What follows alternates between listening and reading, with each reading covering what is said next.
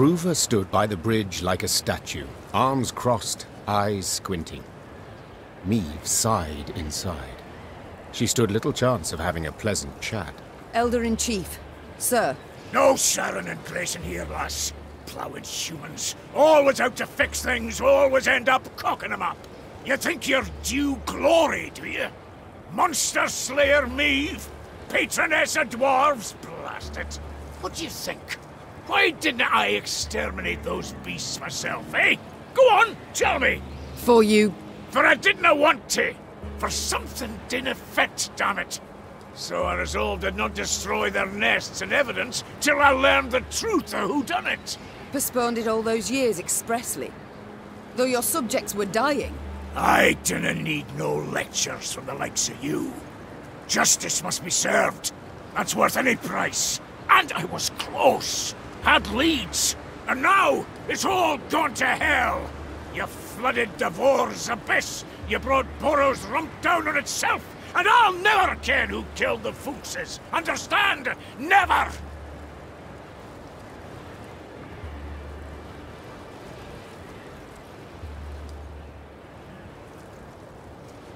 I would not be so sure. Sure of bloody what? That you shall never learn the truth. For I learnt it just moments ago. 'Twas the Zigrins who killed the Fuchses. The Sigrins? But... hold.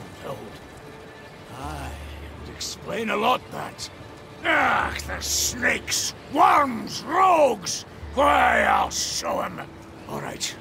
Got to admit you've more in that pretty heat of yours than I expected. But dinna you start thinking we'll be toasting a new friendship. You want our aid? You'll have to answer our questions. My questions. Lots of them. And they're all hard, so dinna you go smiling at me yet. Why, I wouldn't dare. Better not. Right. Time we moved on. Bruva set off at a brisk pace, paying Meve nor anyone else heed. The Elder's bodyguards rushed after him, then came the Lyrian force, and at its end trudged Gabor Zigrin, hands and feet in shackles.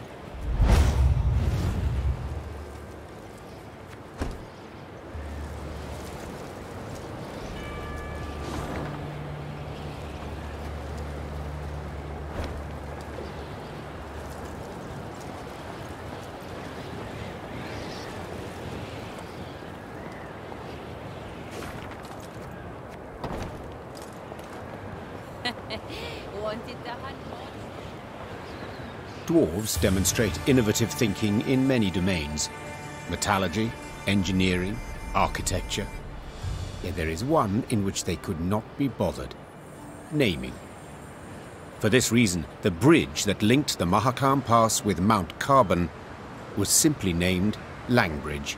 Meve learned it was a thoroughly fitting name.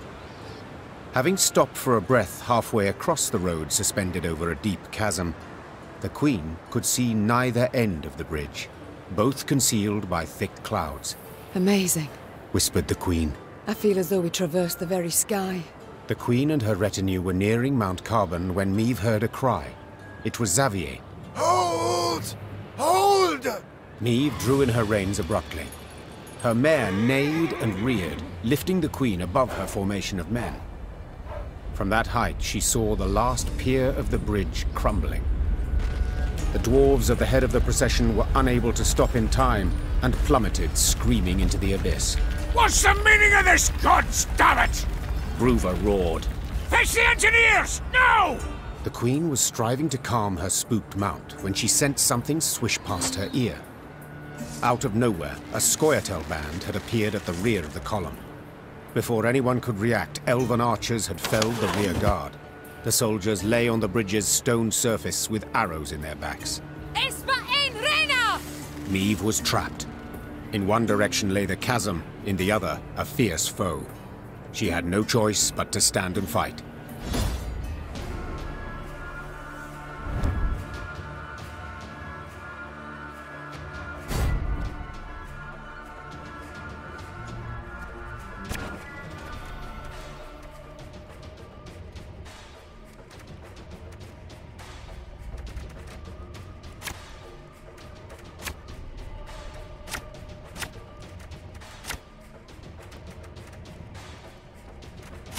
Arthrenna! You are mine! We're trapped, Your Grace, but we can try and fight our way through. Jorvik! Yeah. Again and again and again.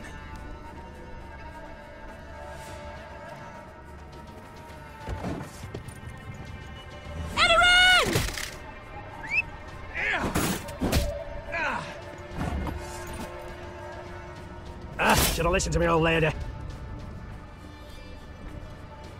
Ice scars? No, they don't hurt.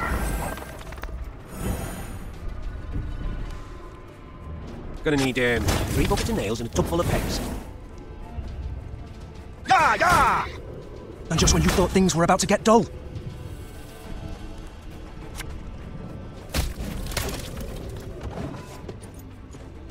Got business for me? Army's a waste of time for one like me. Nay, Dwan becamest.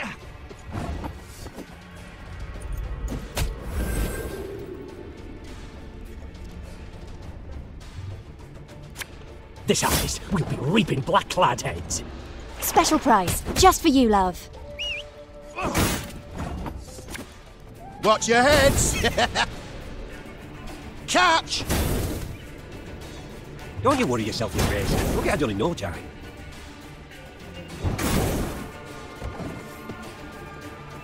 Swords I smile at, weapons laugh to scorn. Think you poor bags can do whatever the devils you please? This is Mahakam!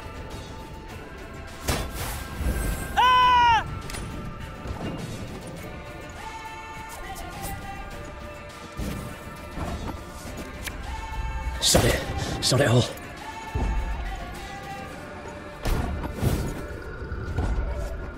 No! Blood She must die!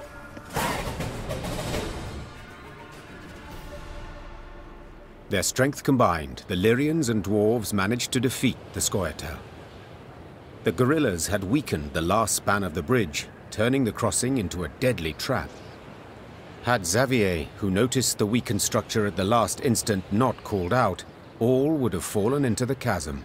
The Lyrians managed to capture the unit commander. She stood, her head raised high, and when Meve glared at her, she did not avert her eyes.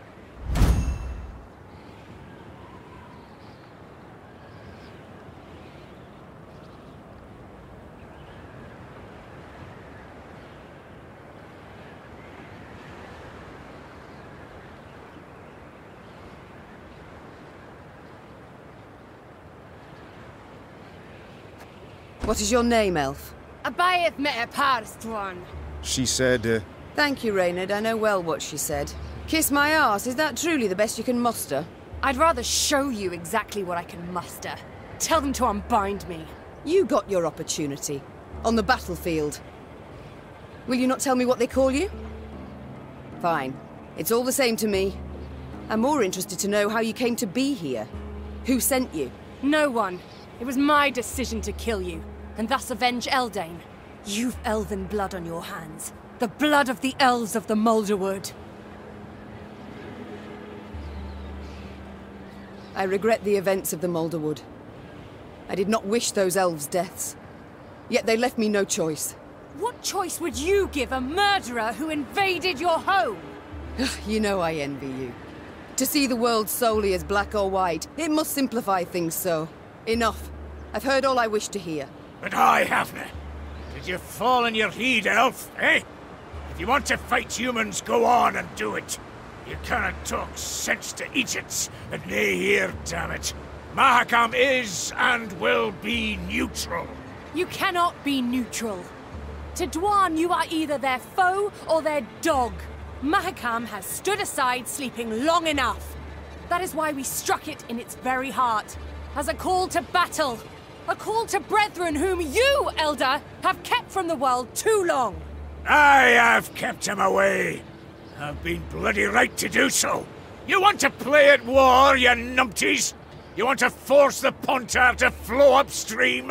Gang right ahead. Good riddance, I say. Gan kill, gan die if you fancy. But God's damn it, leave us alone. Yeah, I should kill you. With my own hands. I should cut your throat, put you out of your misery. That's what you want, innit? To die? To die a stupid death? Well, I'll not grant you that. Nay, nay, I'll lock you in a tower. Sit there 3 centuries, and you just might grow a brain. Bruva Hoog gazed after the shackled elf as she was led away. Neve expected him to continue fuming, cursing her. But the dwarf stood silent, and his old eyes, half concealed by brows bushy as a forest floor, showed not anger, but the deepest sadness. Dwarven engineers made quick work of repairing the crumbled bridge span.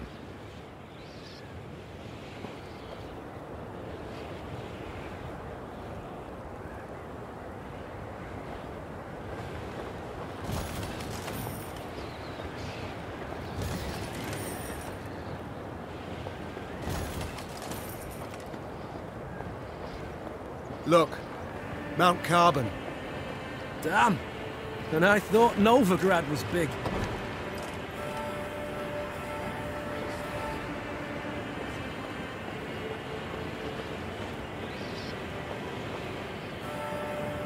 The Lyrians stepped inside Mount Carbon's bowels.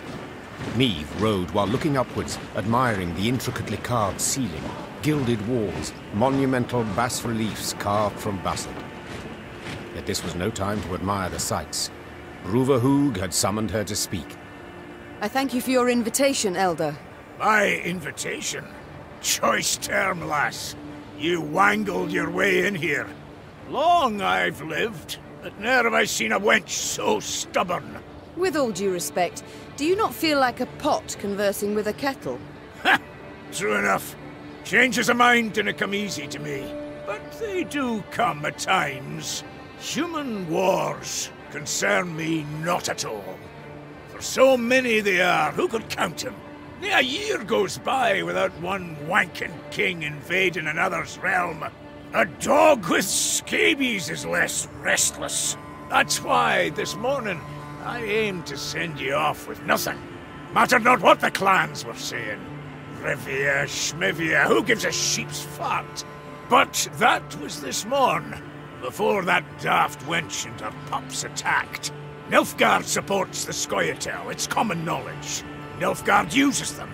Well, I'm nae worse, and I choose to use Queen Meve.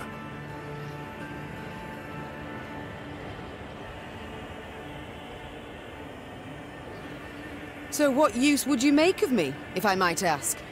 You've a plan? Aye, the kind dwarves like best. Simple, but sneaky. Like to give Nilfgaard a warning, you ken. If you're going to rile my dwarves, throw 'em into the Scoia'tael ranks. You'll regret it, aye?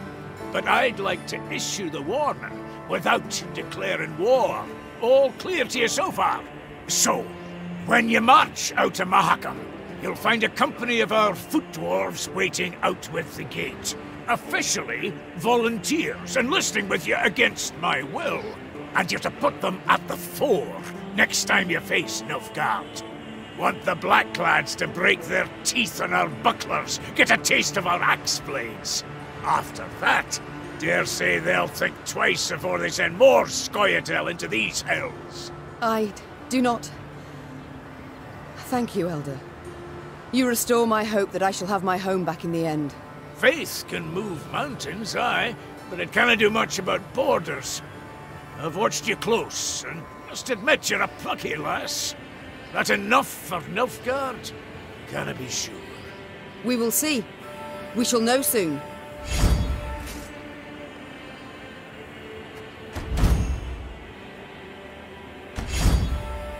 I would like to march at once. So by your leave...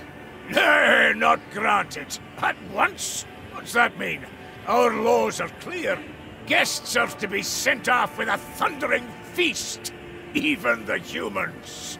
Bruva, as was Bruva's wont, insisted. So the Queen accepted the invitation, but as was her wont, set a condition. The feast was to last but one night, and not, as was the wont of local custom, an entire week. All clans were to be represented at the feast, save one, of course, the Zigrins. for they had already learned their punishment. The entire clan was banished from Mahakam. An exception was made for one of their number, for Gabor, who was beheaded before the day was done. When the sun had retired behind the peaks, the underground city came alive with the sound of bugles, bagpipes, and horns. The dwarves emerged out into the central square and danced exuberantly, sparks kicking up from their hobnail boots. The usually crabby Elder-in-Chief Hoog proved a cordial host that evening. Let's drink, lest our neck shafts grow cobwebs! Suddenly a messenger arrived. Bruver lifted his copper horn to his ear and listened with furrowed brow. What's that? Speak up! When she saw a sour grin on his face, Meve knew the tidings were not good. Yet she did not suspect they pertained to her directly. Meve, you expecting anyone? How's that? Runner says a delegation's arrived at Carbon. Frelyria and Rivia.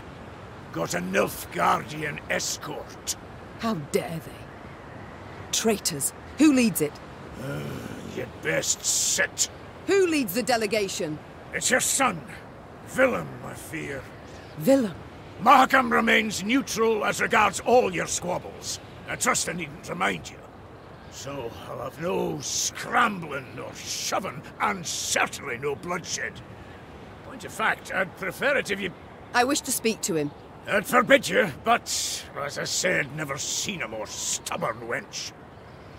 Alrighty then, jabber away with him. Just remember, hands to yourself. Meve spotted banners, a Lyrian eagle upon one surrounded by Nilfgaard's black rags. Her hands became fists, showing how helpless she felt. Then her son and rival, Willem, emerged from behind a row of Imperial footmen. My. I should apologize. It seems I missed the coronation. Congratulations, my son. Who was it who placed the crown? General Epdahi? Count Caldwell. Ah, yes. Our elder statesman. Why have you come here, of all places? To acquire arms for Nilfgaard? As my official mission, yes. Yet unofficially, I wish to speak with you. I trust you've had tidings from the field. Edirn turned to ash and dust. Vizimir murdered Redania in chaos. Foltest forced to strike a pact by his vassals betrayed, Henselt the same. This limerick, will it come to a point? Why, yes. To the same as this war. Mother, I beg you, you must see it. Nilfgaard's victory is inevitable. Surrender now, and I shall show you mercy. For later it'll be too late. There will be no later. We shall repel them, drive them south at the points of our pikes. This we, Mother? Who precisely do you mean? You stand alone.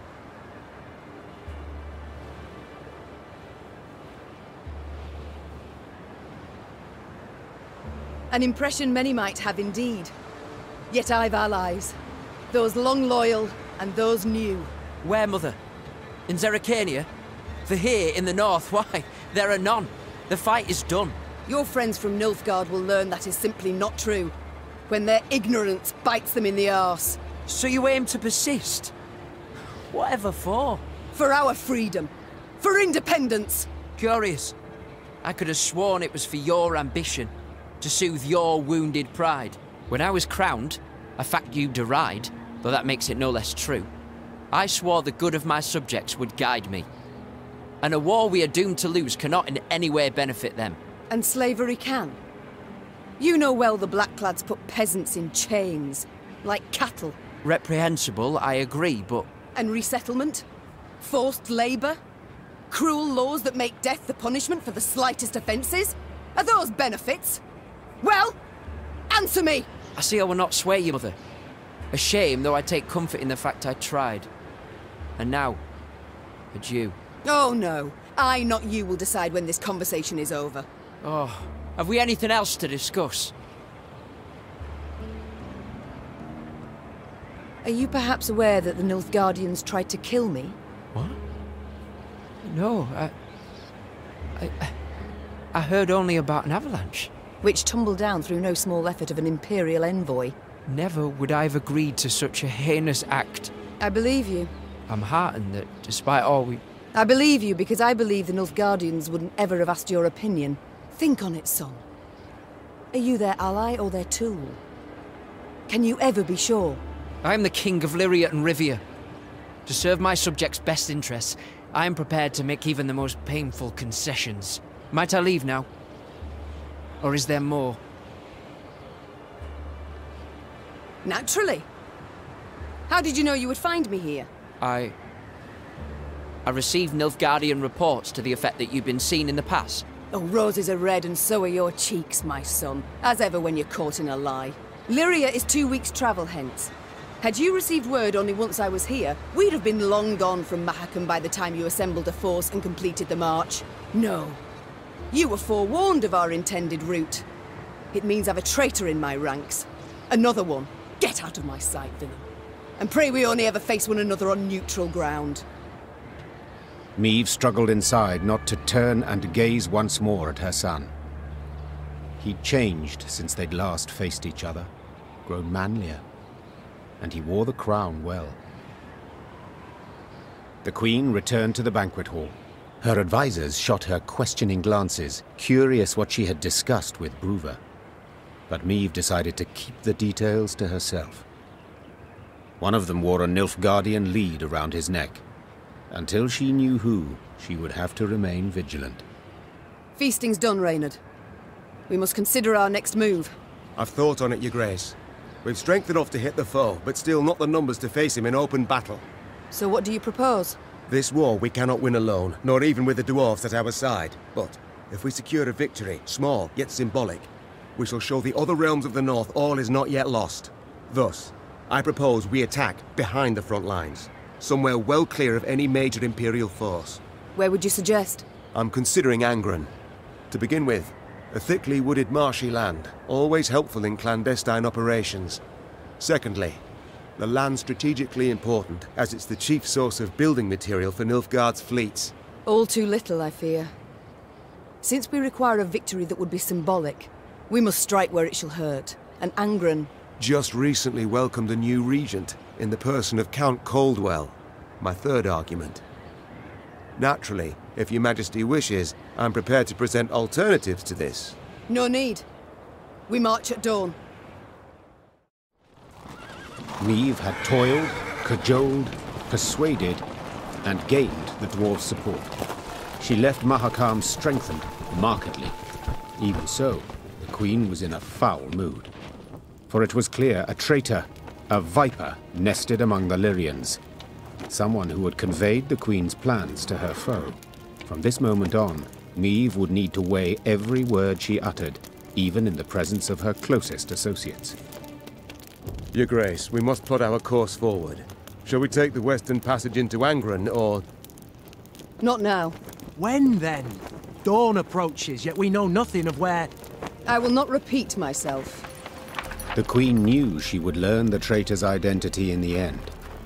If need be, she would tear the name from the throat of another turncoat, Count Caldwell. Meve drooled at the prospect of seeing Caldwell in chains, then passing him to the hangman. Saddle the horses. I shall take the fore. The time for diplomacy, for preparations and negotiations had gone. Meve was to attack her foe at last, and she could not wait to do so.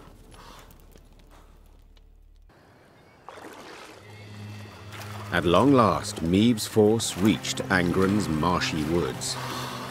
Ever been? No? Count yourselves lucky. Are you certain we haven't lost our way? Alas, here there is no way. We continue south, that's all. South meaning the bottom. Should you ever venture there, I offer you this advice. Do your utmost to make no noise. Poor soul. His comrades cried out, reached out, but alas, amidst frothing waters they heard bones cracking, the moan of metal bent and crushed. What the... bloody hell, what was that? Rather not know, personally. Hold your positions! Arms at the ready! It was a glusty war. One of many the Lyrians would encounter along their path. But let's not get ahead of ourselves. At last, Meve and her force stood upon the Yaruga's bank.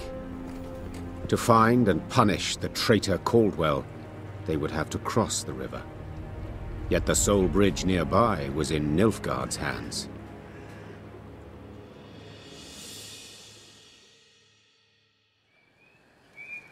Your Majesty, some new reports require your attention.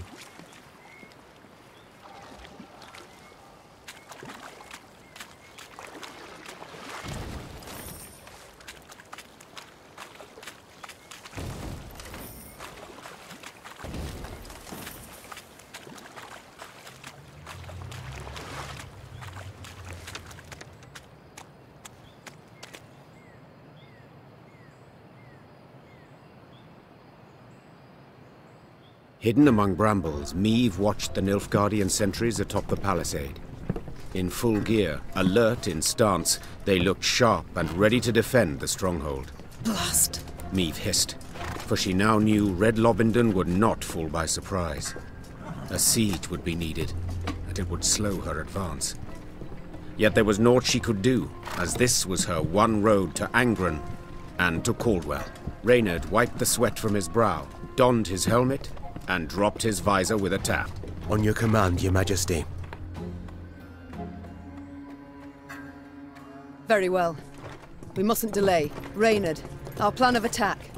Armoured infantry to lead and take the first salvo upon their breast, scaling ladders to follow. Afterwards... Masterful. Truly masterful. Interrupted Gascon. Yet, despite the mastery, fit to be improved. How, namely? Hold back your force. Lie in waiting. I'll take 10 good men and open the gates for you. Wide. And how do you aim to achieve this? Asked Reynard. Knock and claim to be a trinket peddler, I suppose. Or perhaps one of Lebioda's devout disciples. Must you know every last detail? Where's the fun in that, sir? There's none in warfare. Never. Seethed Reynard. For war is no farce. Your Majesty, he stands no chance. Not the slightest. None at all, I concur. Yet his eagerness intrigues. Let's see what he can do. Reynard did not approve of Meve's decision, this was clear, yet he dared not undermine it. The Queen's blessing now his, Gascon assembled a small force and set off, straight for the stronghold gate.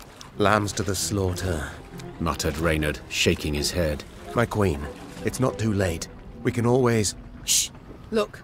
Already at the gate, Gascon lifted his arm in a gesture of peace, then merrily bantered a bit with the guards. A moment later, the gates jerked into motion. But how? No matter. The gate stands open. We must attack. Meve raced off towards the fortress without even glancing back. She knew well her soldiers would follow.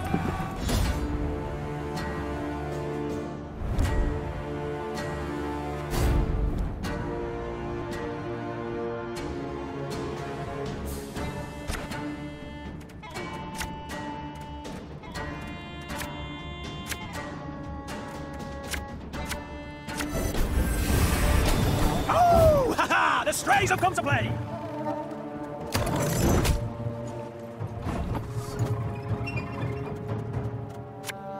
Army's a waste of time for one like me. Ah!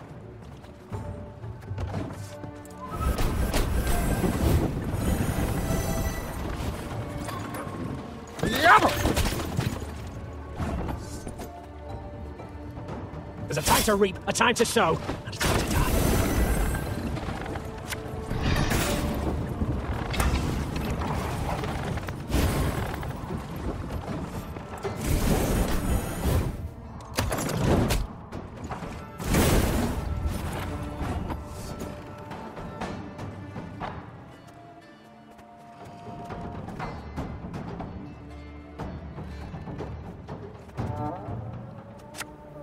Left, right, left, right.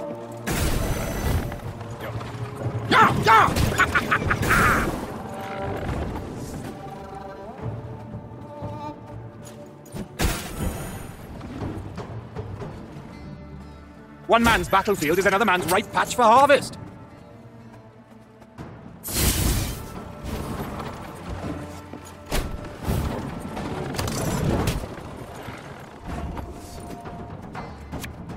Armor won't say. of my boots. Got sand up here too. Have it the white of an eye from half a league away. Your humble servant.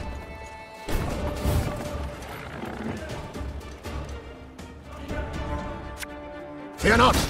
We shall achieve our goal. You must sweat like a swine in that jacket. It's gonna be a right good levy, big and beautiful. Praise be to the great sun!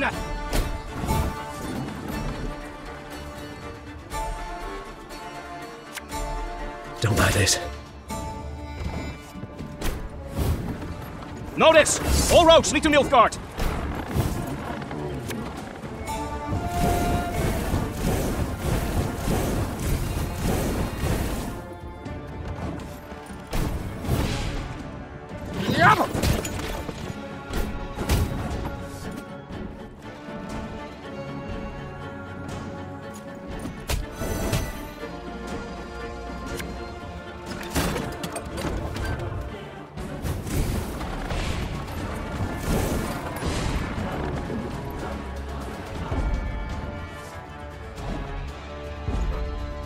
One red Lobington for you, my lady. Compliments to the house. Gascon seemed a fiend as he fought his way to the keep, then single-handedly killed the commander. Suddenly leaderless, the Nilfgaardians laid down their arms. My, Gascon. Colour me surprised. Pleasantly so, I trust. Don't fish for compliments, it doesn't suit you. Besides, you know you deserve both medal and title. I shall hold you to it, my queen. In due course. But I must know how. What ruse persuaded the Nilfgaardians to open the gate? Come, my delightful charms, no ruse. Oh, I see.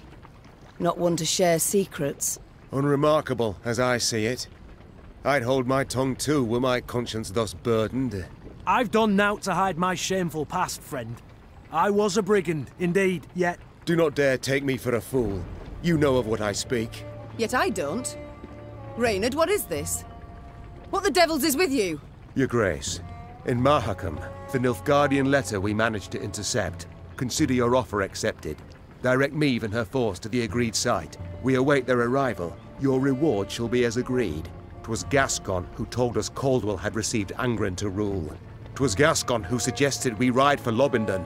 Here, the Blackclads willingly opened the gate, for they expected him to deliver a prisoner. You!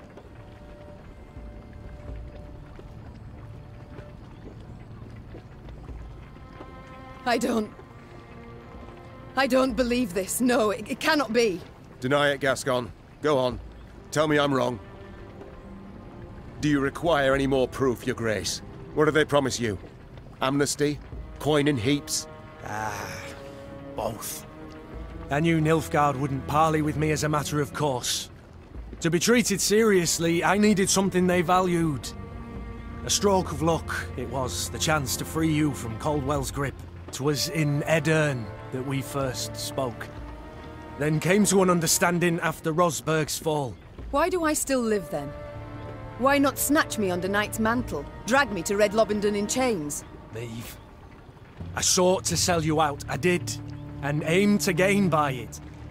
Yet in Edern, you earned my respect.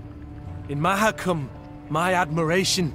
I swore then I wouldn't follow the terms of the accord I'd made.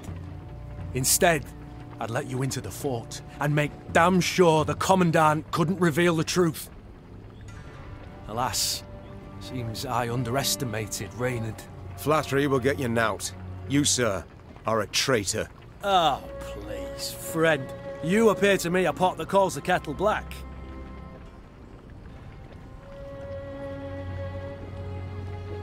Reynard? What does he mean?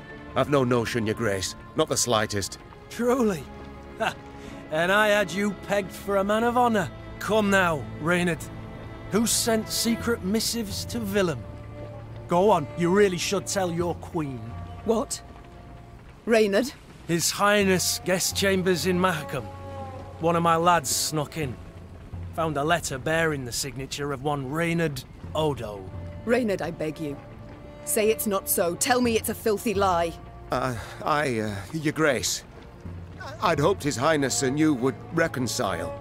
To see son stand against mother rent my heart. I wish to help. Behind my back? Your Majesty, I sought merely to push the youth to see reason, to open his eyes. So say you now. Yet I can't know what was in the letters. I can't know what pacts you made. And alas, I can no longer take you at your word. I'm not alone in having deceived. Yet I am in repairing my wrong. Meve felt a tempest rise inside her. Yet she could not release it lest it cloud her view. She would solve the problem, strike it from her mind, and resume her journey at once.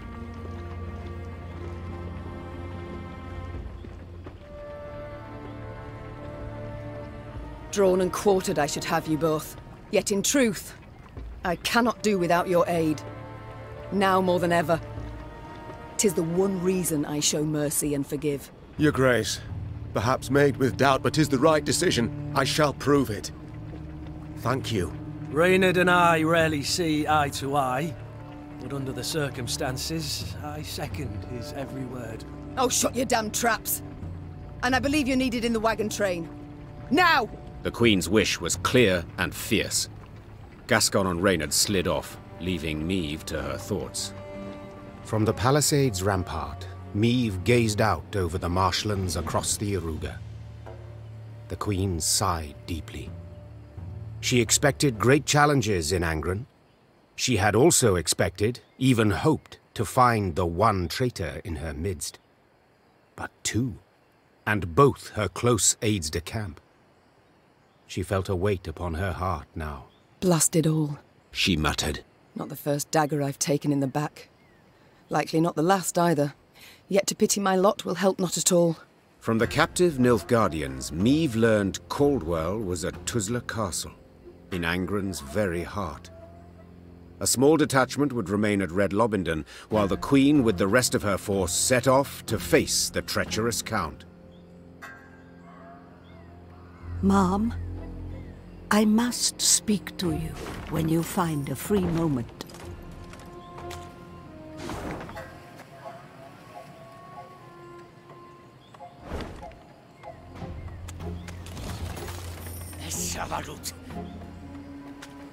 I'll keep a close eye on him, Mom. Don't you fret.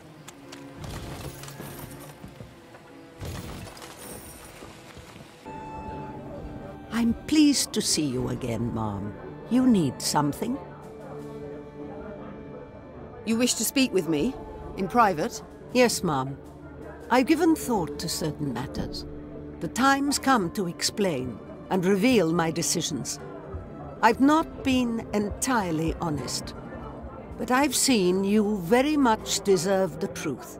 You're brave, wise, and above all, you've a good heart. And thus you're unlike any other ruler I've ever met, had dealings with. Isabel, what is it you wish to say? You're starting to worry me. I told you of Sintra and Sodden. Do you recall? It's true, I took part in that war. Yet I fought for the Empire. What? I'm not certain I understand. My name is Isbel ep Muirmos, of Nilfgaard. I wish I could say I am from a conquered province. I wish I had that luxury.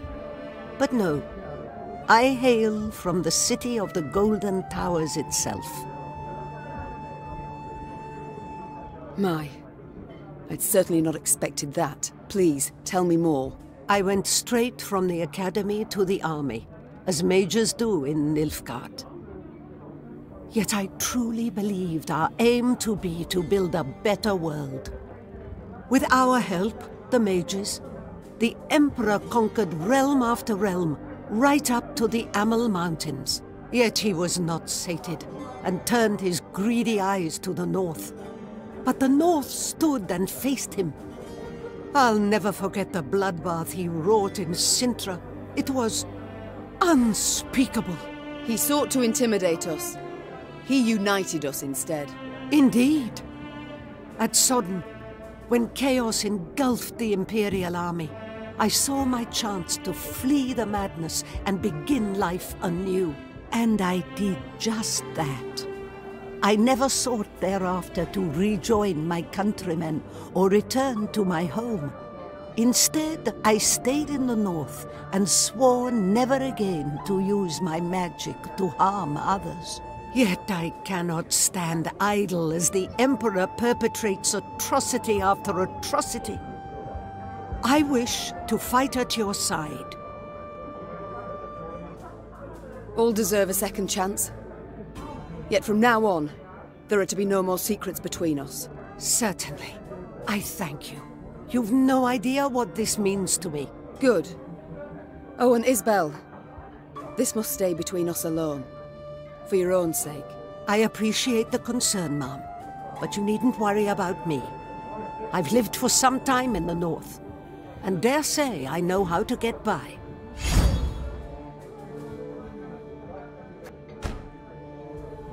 The city of the Golden Towers. Don't think I know any soul who's seen it with their own eyes. Did you know many common folk believe they're made of real gold, the towers? Yet they're named for how the southern sun dances off their rooftops. My family lived in the capital long before Nilfgaard was ever an empire. The city is of great beauty, was always a source of pride, turned arrogance in time. When I was but a lass, my father would take me to the grand amphitheater to watch the gladiators fight. A daughter of Nilfgaard should grow accustomed to the sight of blood, he said. For to conquer the world was our destiny. Dreadful. You must have hated it. At the time, I saw nothing wrong in it.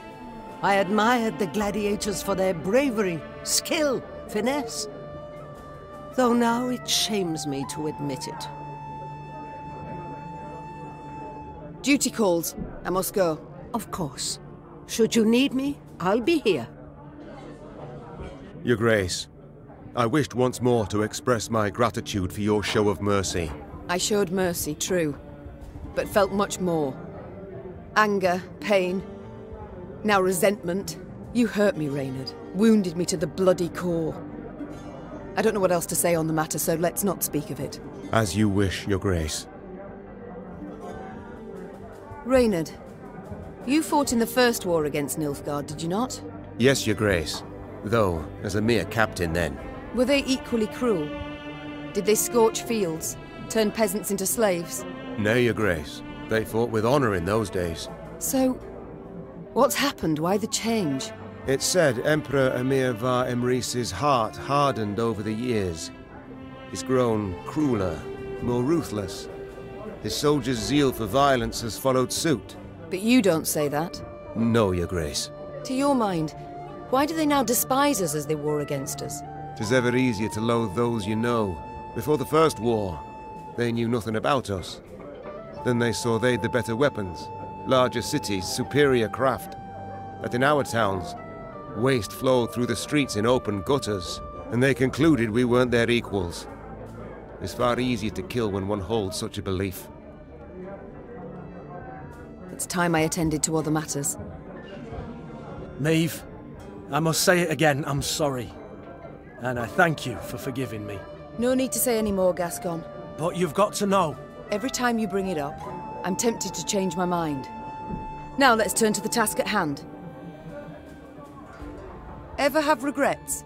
Feel remorse? For what? Oh, I don't know. Killing innocents, perhaps? Murdering travelers, pilgrims? I've always warned them. Won't touch a hair on your heads, provided you don't resist. So, see, gave them a choice. Besides, innocents? Please, Maeve. We both know those to be mythical creatures. Everyone's got something on their conscience. So there's always call for murder? That's right. Dead right. You need but answer it.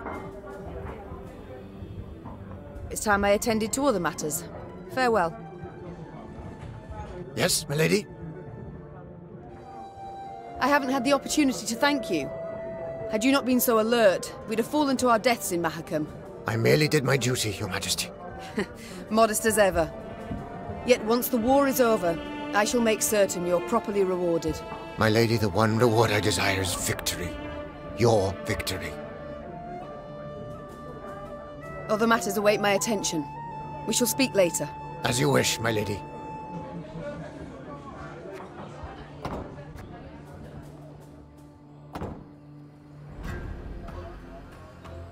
No two ways to it. Charming this county the Blackclads granted Coldwell to rape. Yes, the gift so lovely Coldwell could not refuse. Et Dahi, it seems, wished to be rid of the Count, so as to rule Lyria alone. I do wonder why they quarrelled. Coldwell wished to rule by Willem's hand, and by his claim.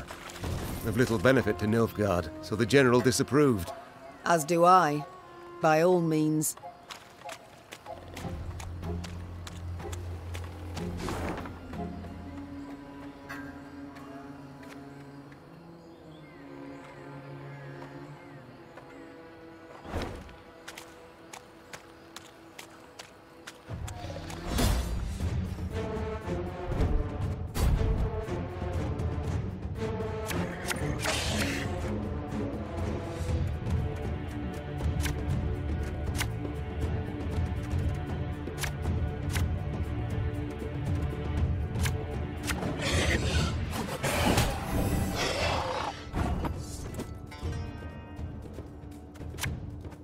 Again and again and again.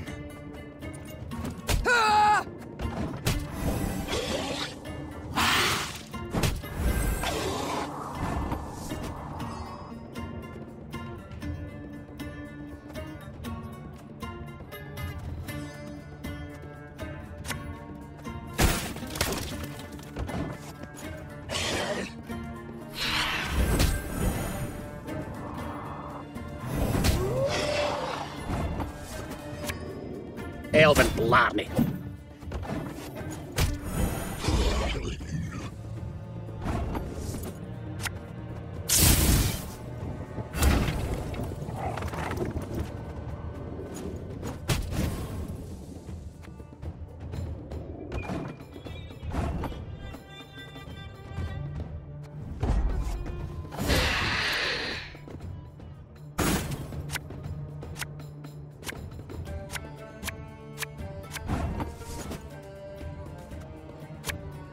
This could hurt.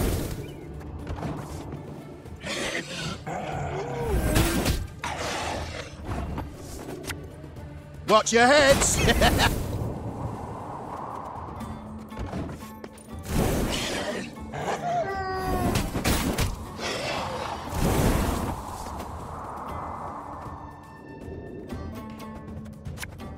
One bullet's all I need.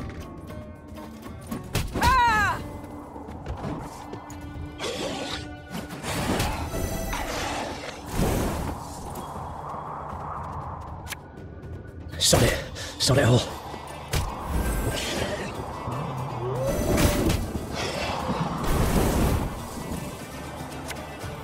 Stop your yapping and start digging.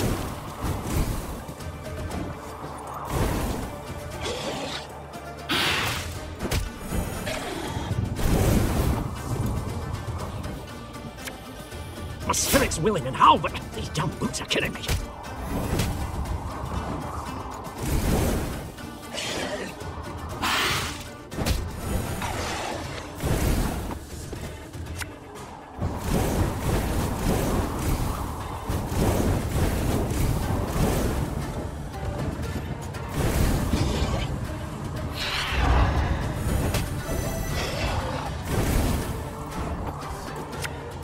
There's a time to reap, a time to sow, and a time to die.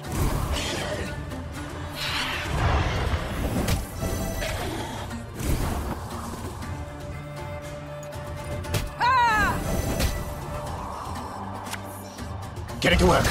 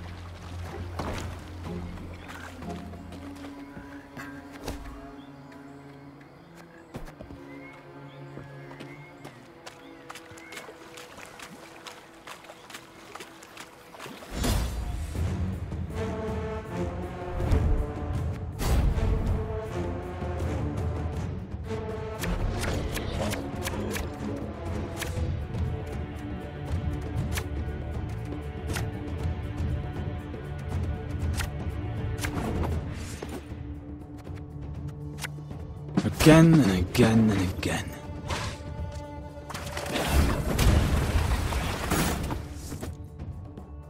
Oh! Elven blarney. Ah! Catch!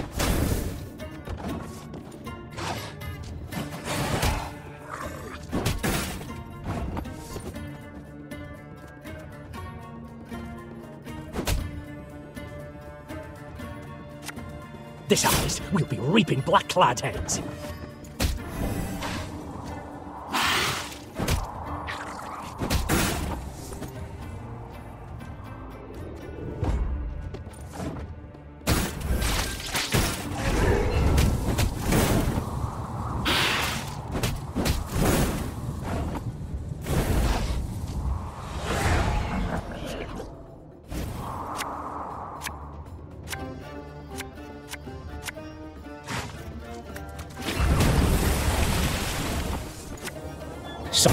Sod it all.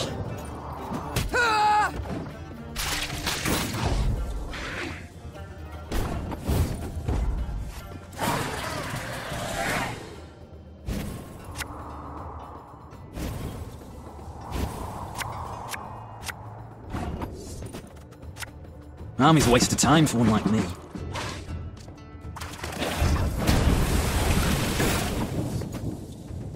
What do you want of me?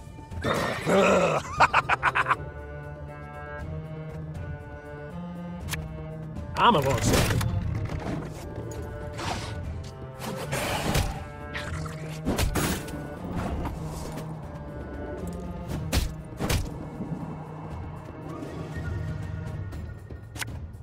Company!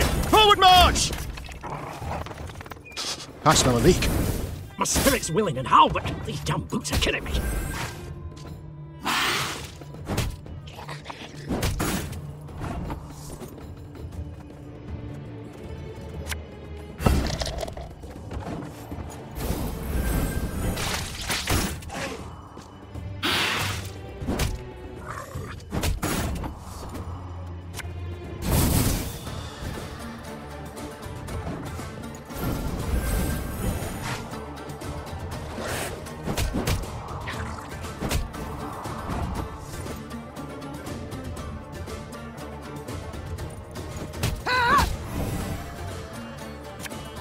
There's a time to reap, a time to sow, and a time to die.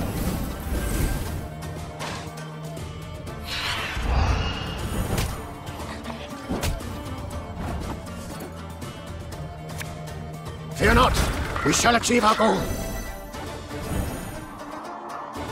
Scoia'tael, attack! Gonna need 3 buckets of nails and a tub full of pegs.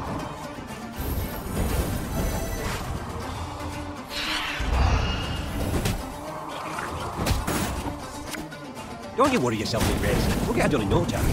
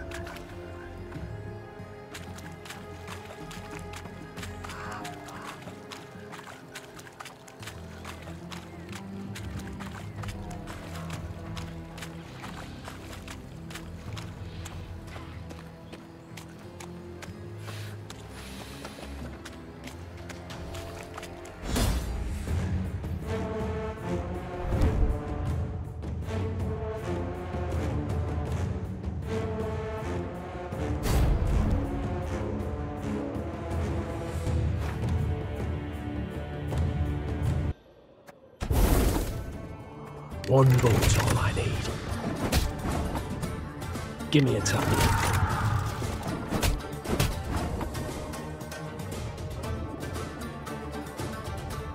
Arbalist at your command.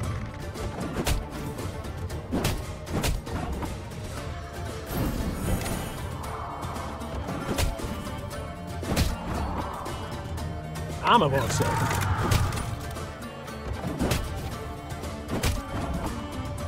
Lyria!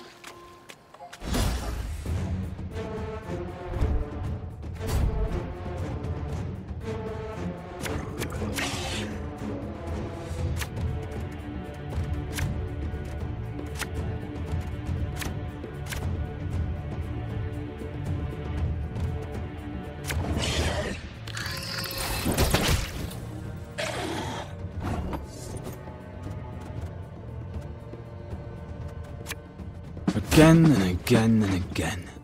Ah!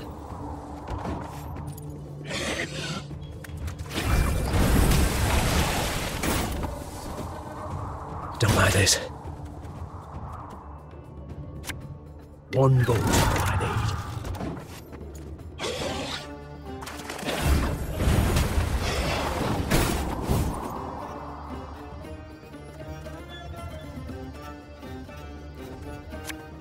Stop your yapping and start digging.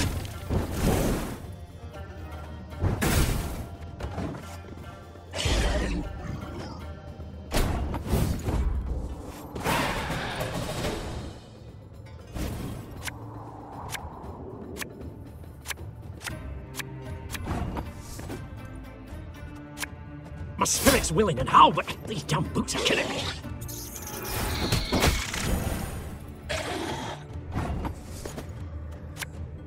Oh, I'd be ashamed to let this beauty go to waste.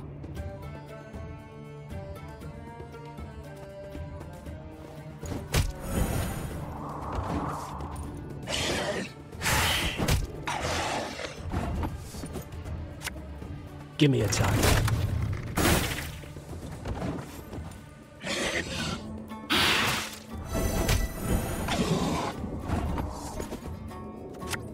This could hurt.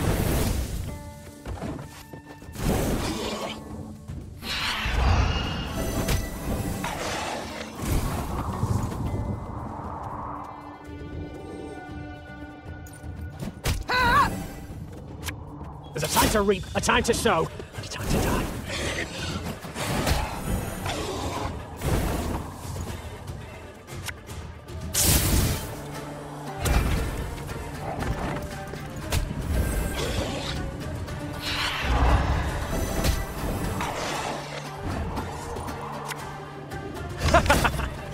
Wait, you're serious?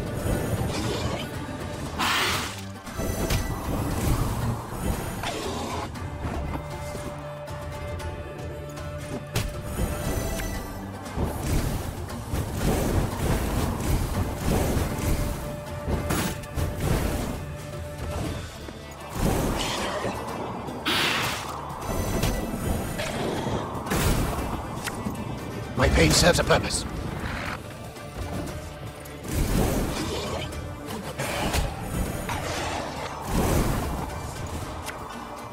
We must trust each other.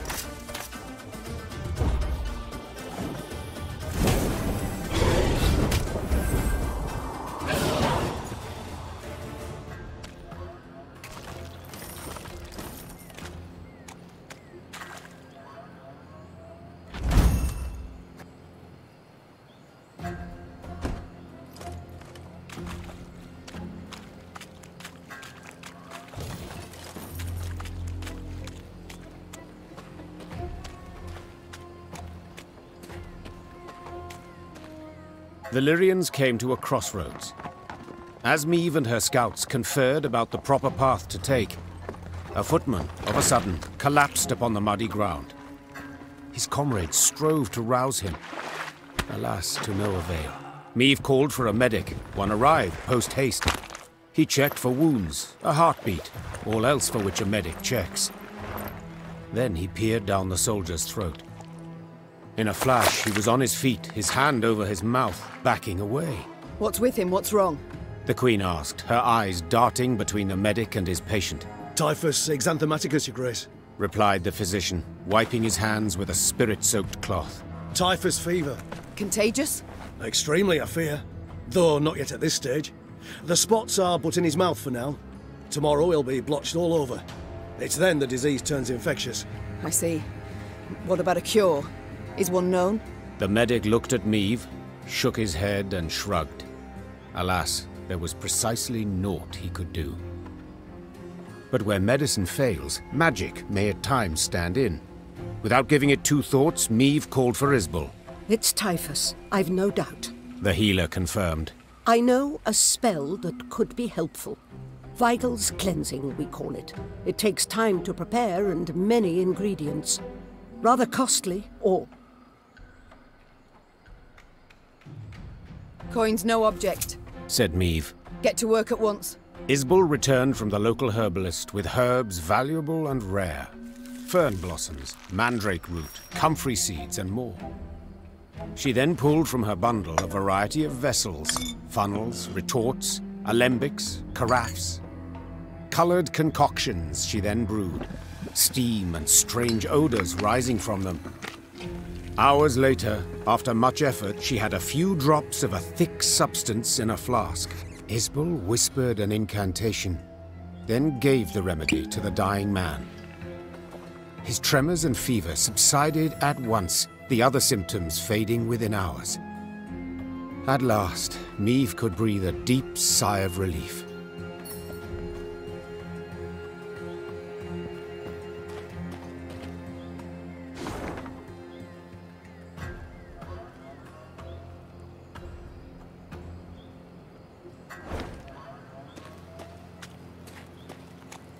"'Tis a land of monsters.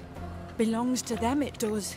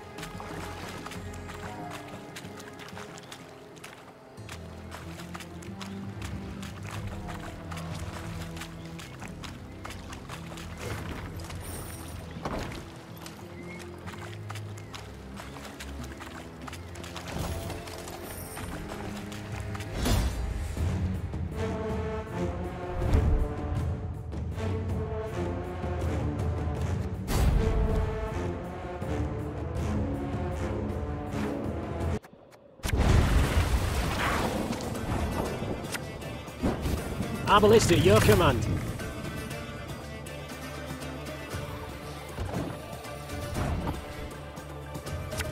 The morrow shall bring a better day.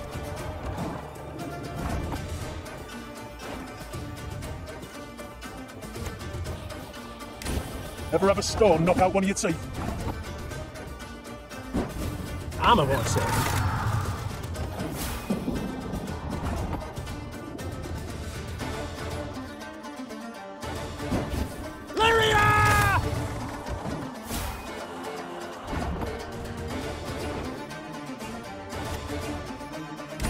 Have it the white of an eye from half a league away.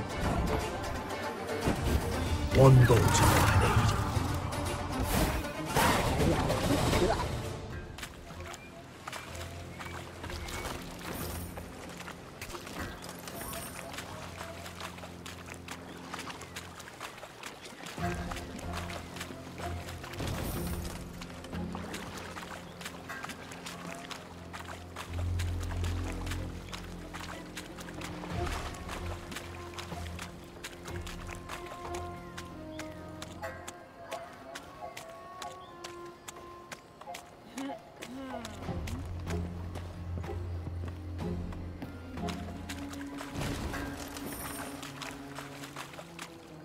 For no visible reason, the Lyrian column came to a halt. Meve stood in her stirrups in a bid to see the cause. Something had blocked the way, it seemed. Something large. A tree felled by a storm, or an abandoned wagon, the Queen thought. Neither was true. A boulder huge as a barn lay in their path. Footmen had slung ropes around it, planted their feet, and now sought to pull it aside. Did not budge an inch. Perhaps I could assist you. Meve turned in her saddle on hearing the voice. Several travellers in faded robes warily crept from the trees. A young woman with long, light-coloured hair led the way. You don't much resemble a rock troll, said the Queen, eyeing the slender stranger skeptically. But go on, do try. A fair-haired lass crouched beside the stone, closed her eyes, and began to whisper. Horses wheeled and tugged at their reins. A hound howled in the distance. And then, the boulder rolled to the side like an apple across the deck of a boat rocked by seas. Who are you? Do tell. A druid, came her calm response. This stone, it stood in our circle. The woman silently turned toward the wood. Meve followed her gaze, and among the trees saw other large stones, cracked and scorched. What happened here? We refused the Nilfgaardians' aid, answered the druid. So they raised our shrines, though perhaps it's a blessing. A blessing? How so? A darkness fell upon Angren a time past, and it grows. The forest turns savage, its creatures drunk on blood. Folk have come to worship other cruel gods. It's time we abandoned this land forsaken and went south, to Kedmerkvid.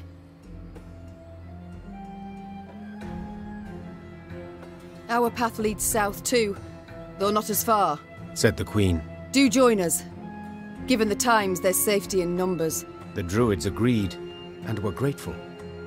They walked at the rear of the column, muttering prayers, their faces concealed beneath hoods.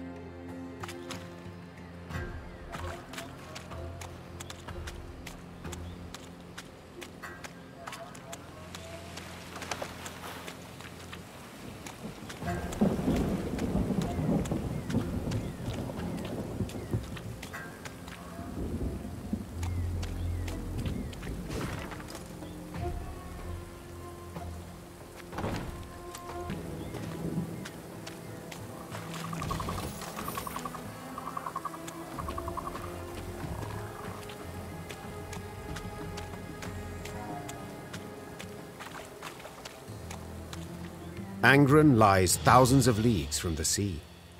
Yet the Imperial fleet looked chiefly to this land for wood, its ashes and oaks ideal for shipbuilding. The lumber was driven down the Yaruga to shipyards in Sintra and Atra. There, day and night, Nilfgaard's fleet grew and grew. So when Meve heard axes steadily hacking, the continual grind of saws, she halted her force and quickly dispatched scouts. Indeed, they found a lumber camp, banners overhead, the great sun blazing upon them.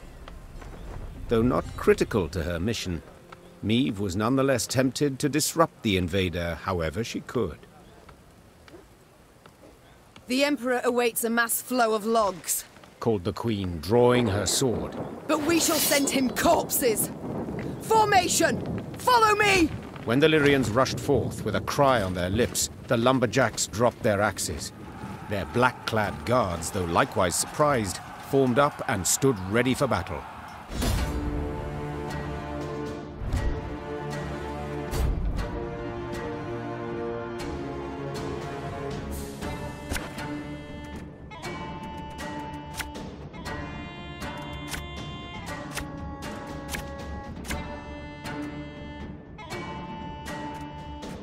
Larvan! Essaytu Navin! Lyrian!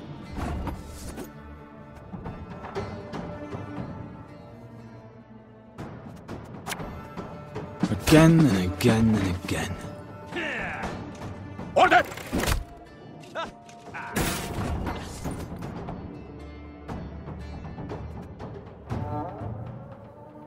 Aye. Don't like this. One vote is all I need.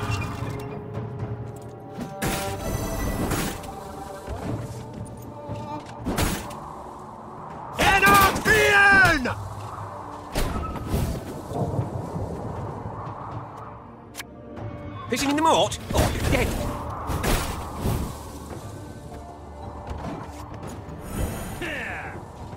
Your life is mine now. Angren's gold is not yours to plunder. Begone!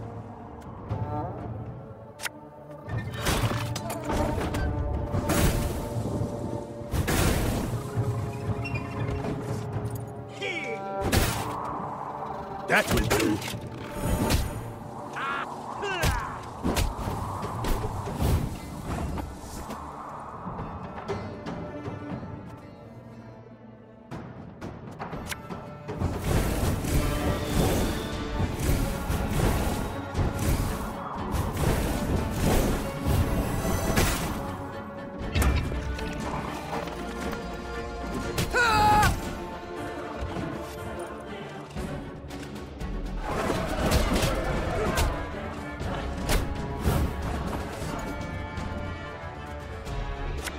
Elven blarney.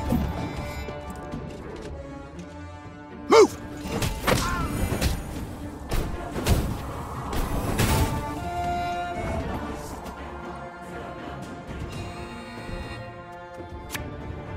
Back to the dust whence you came!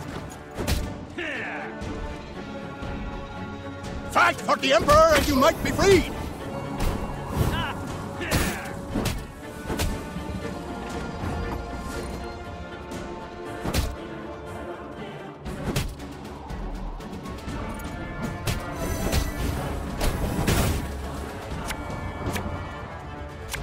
Coin never stinks, no matter how rank the pouch.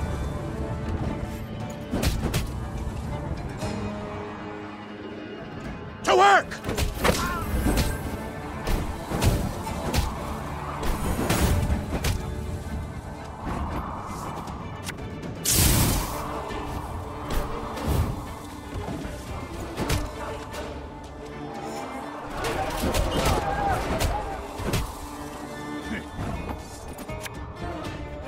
Should have listened to me, old lady.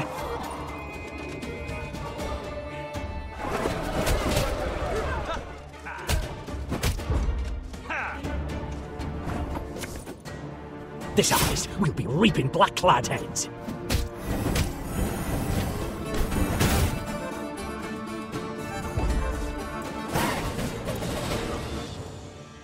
Nilfgaard's ranks folded. Soldiers fled in fright, stumbling over felled trees and corpses. Verspreid Valiant!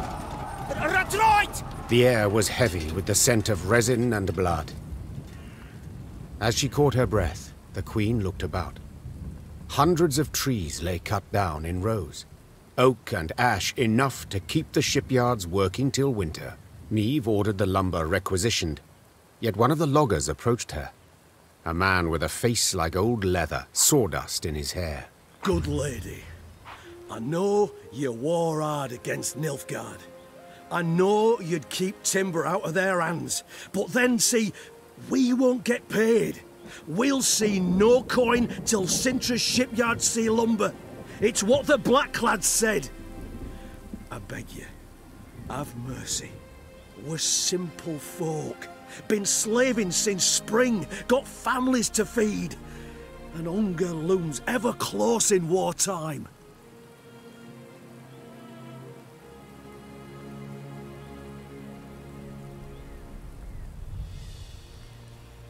Niamh looked at the logger's hands.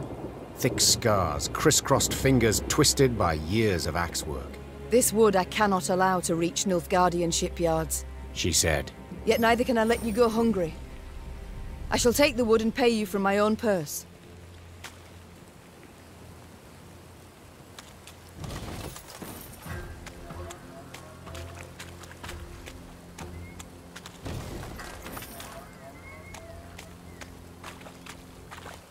You You've a big heart, my lady. Not many folk like you, especially not in Angren. Got blisters on my hands from all this work. Weren't enough the corns on me feet, ye gods.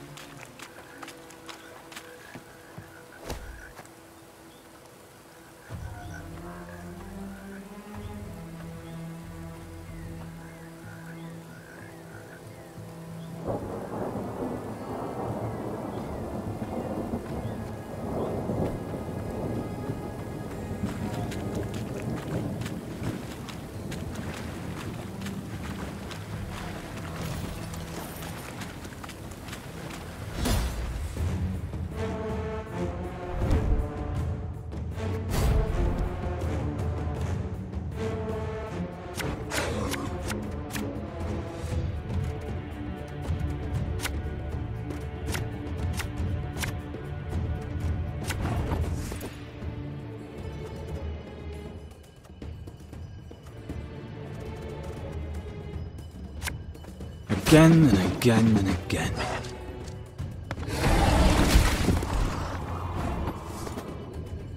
There's a time to reap, a time to sow, and a time to die.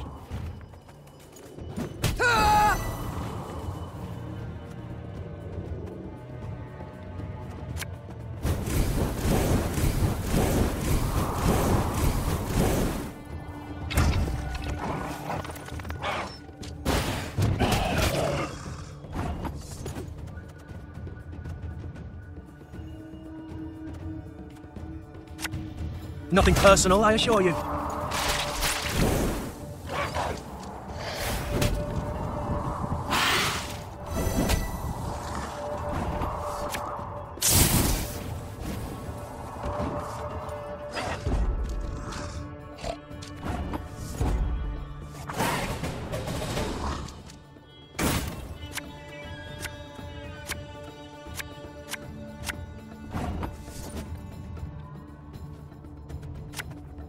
Aye.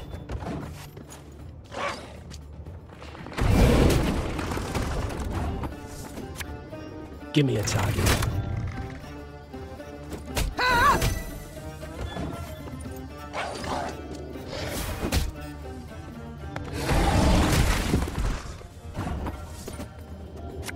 Watch your heads!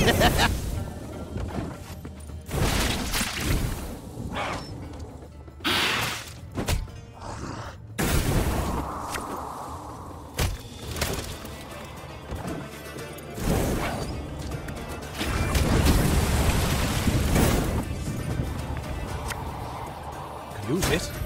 Not sure if I watched it yet, but...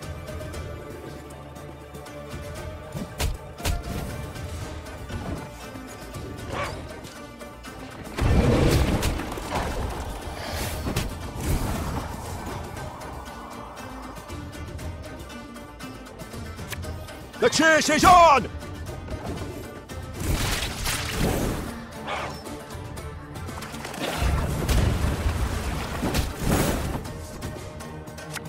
For Lydia!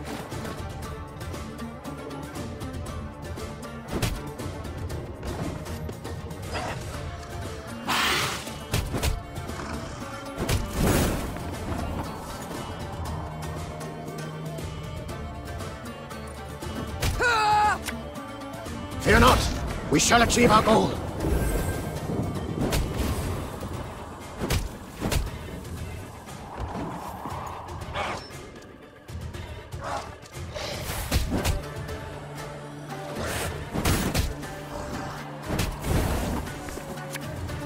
Should have listened to the old lady.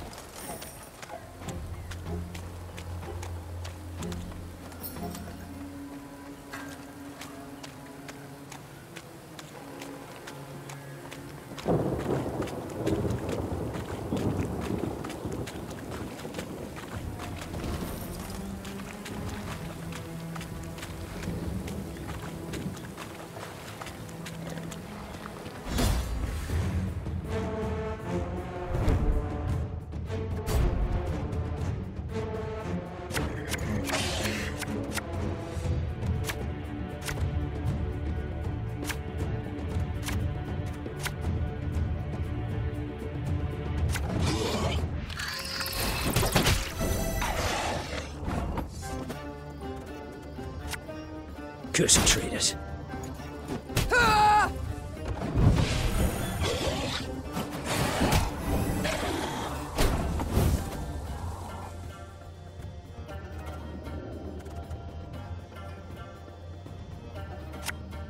For Lydia!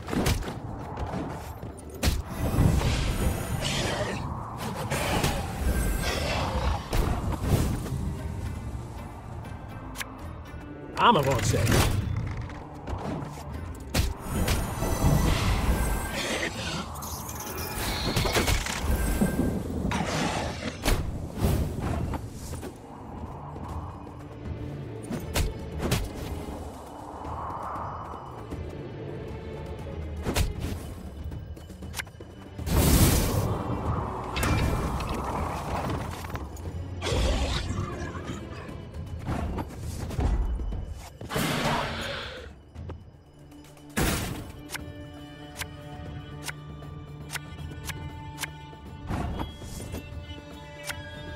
Army's a waste of time for one like me.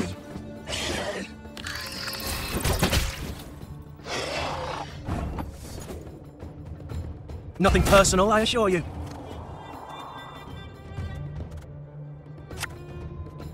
I smell a leak.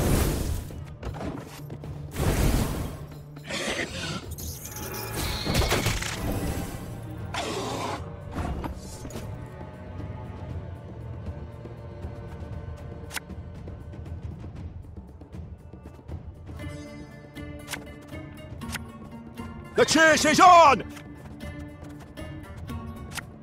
Scoia'tael! Attack!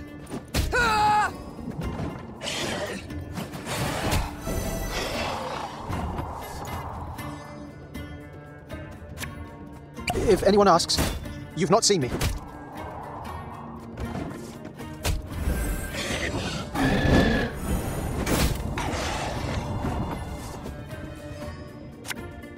Stop your yapping and start digging.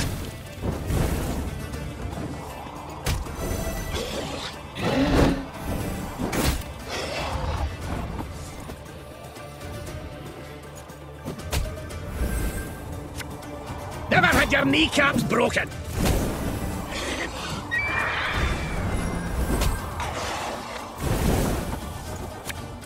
Gonna need 3 buckets of nails and a tub full of pegs.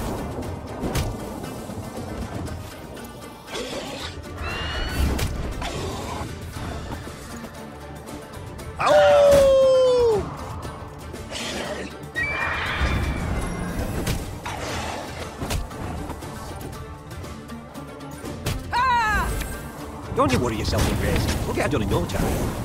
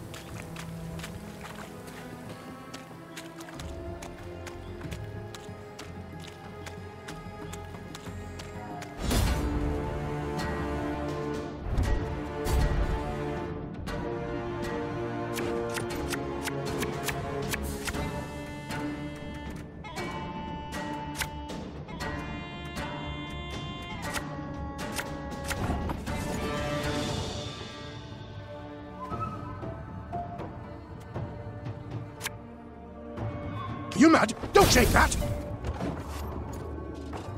Brach! Scheiß! In! Zwei!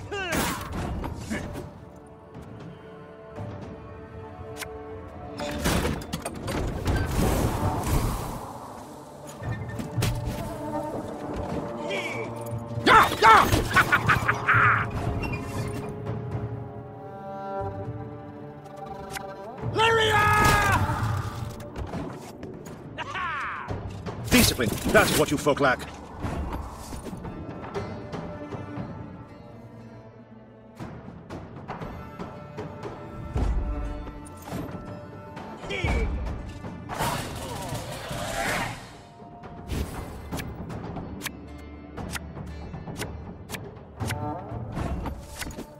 Left, right, left, right. Eritoire. Never had your kneecaps broken!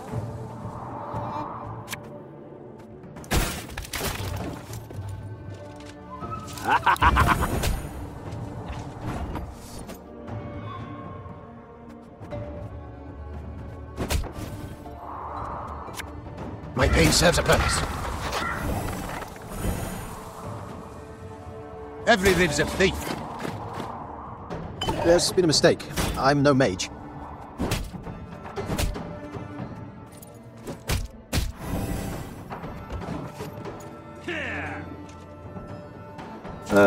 Warum?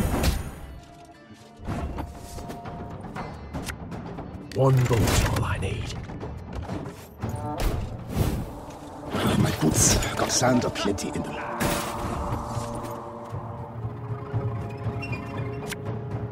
Rabbit the white of an eye from half a league away.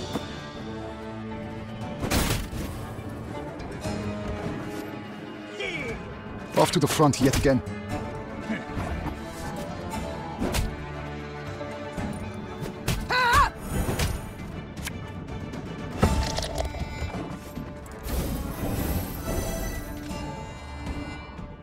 Quiet, or the cops are here. It's gonna be a right good levy, big and beautiful.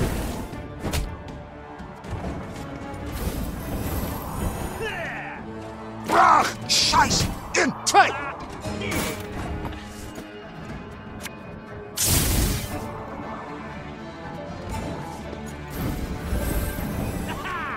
Head on, Fian!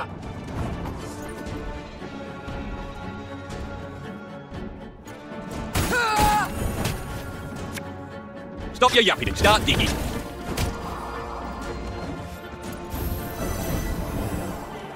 Nilfgaard!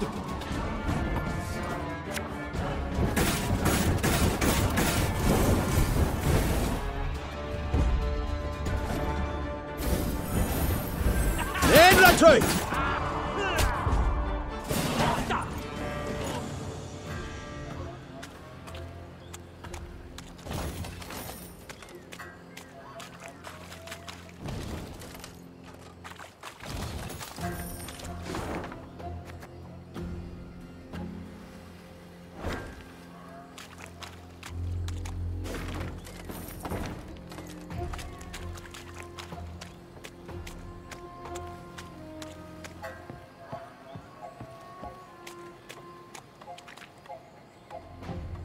Entering the swamp's easy.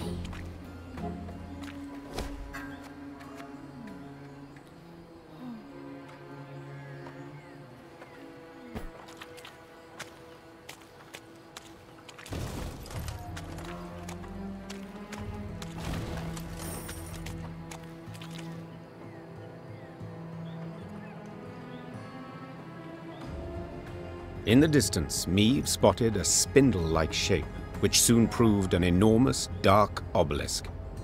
It stood in the middle of a wetland clearing. Dozens of iron rings dangled from its shaft, clinking and rattling in gusts of wind. Cows, donkeys, and dogs were gathered round the stone, all tied to the rings by ropes. Their hides showed many shallow cuts, seeping blood, festering, drawing mosquitoes in swarms. A number of the animals struggled against their cords, while others, near dead, lay still in the wet, tall grass. Across the clearing, folk emerged from the woods, a handful of peasants with a mule in tow. The beast resisted, stomped and planted its hooves, perhaps sensing its gruesome fate. The queen decided to question the peasants, and soon learned the animals were their sacrifice to the swamp gods. They're all about, dearie. Very close. Oh, very, very close. The toothless old woman whispered.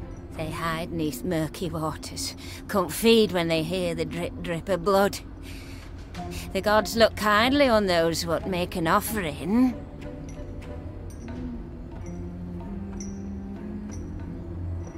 I know nothing of your gods, began the Queen, her nose crinkled in disgust. but any that demand such grisly tribute are not at all worthy of reverence. What you do to these creatures is savagery. Savagery I can't allow. Run us off, you can. Replied the old shrew.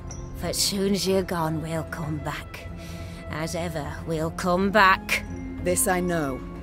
So I must take care to leave you naught to come back to. Over the peasants' howls and pleas, Meve ordered the obelisk brought down. Her soldiers gripped the ropes that hung from it and toppled the shaft. As it hit the ground, it shattered into many smaller pieces. You say you know naught of our gods? The old woman's eyes narrowed, her voice grew darker still. Well, don't you worry your head, sweetie. You'll meet him soon enough. They'll tangle your paths, sow a pox among you, drive you to madness, every last one. I curse you, all of you, in Gerdakor's name. Undisturbed by the Harridan's screamed threats, Meve rode on. But her men whispered long of the curse. It weighed on their minds, poisoned their hearts. Each misstep, misfortune, they saw as punishment for their sacrilege.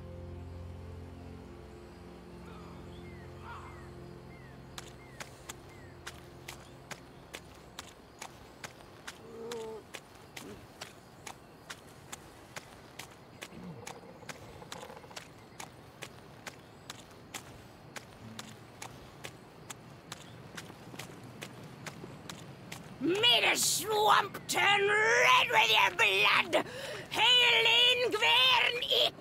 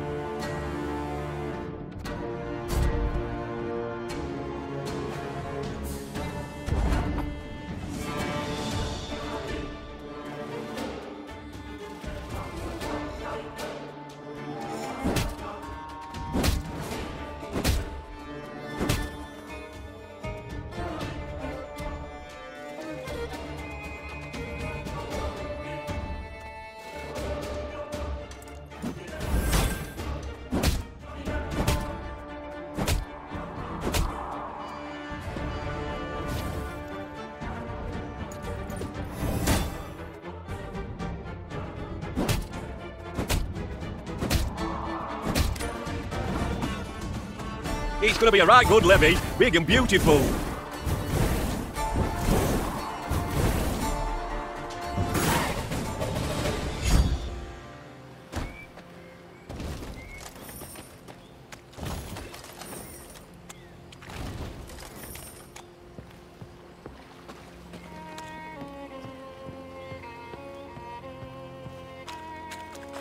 Meve stood waiting while her scouts cut through the tangled branches and roots that had overgrown the trail through the swamp. Suddenly, a soldier doubled over and began to retch blood. The same symptoms soon afflicted others in her ranks. A potent poison, was the medic's verdict. It seemed all those who'd fallen ill had shared a tent. One night, they'd chattered about an obelisk they'd destroyed and the group of incensed peasants who'd cursed them for it. Fearing for their lives, the footman had gone to a local herbalist. She'd brewed them a potion to ward off black magic. Alas, the concoction had proved poisonous, while the herbalist had vanished without a trace. Happily, Isbel concocted an antidote in time to deliver the soldiers from a certain and agonizing death. The mage explained their misfortune had not issued from a dark, corrupt force, but from simple human wickedness. Her calming voice and gentle smile lifted the soldiers' spirits. Trusting in her care, they soon wholly forgot the so-called curse.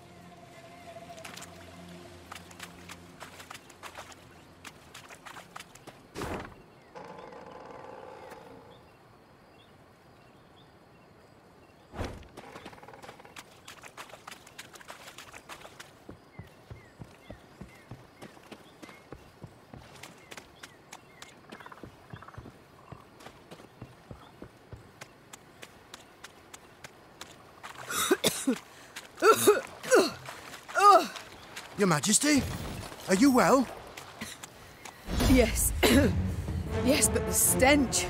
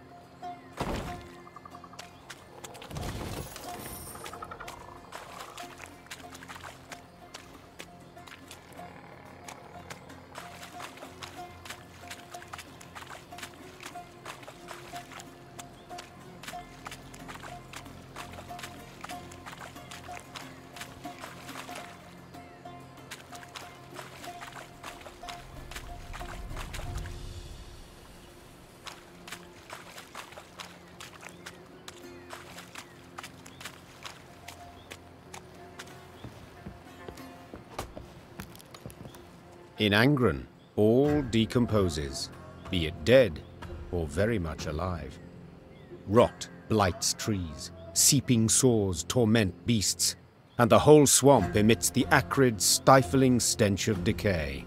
So when, in the swamp's distant corner, the Lyrians caught whiffs of smoke and roasted meat, they stopped dead in their tracks. The scouts followed their noses to a clearing framed by a palisade. Through the gaps in the posts, they spotted a small fort. Any banners upon it? Whose do you see? Asked the Queen. There aren't none, Your Grace. Not one golden sun, not one silver lily.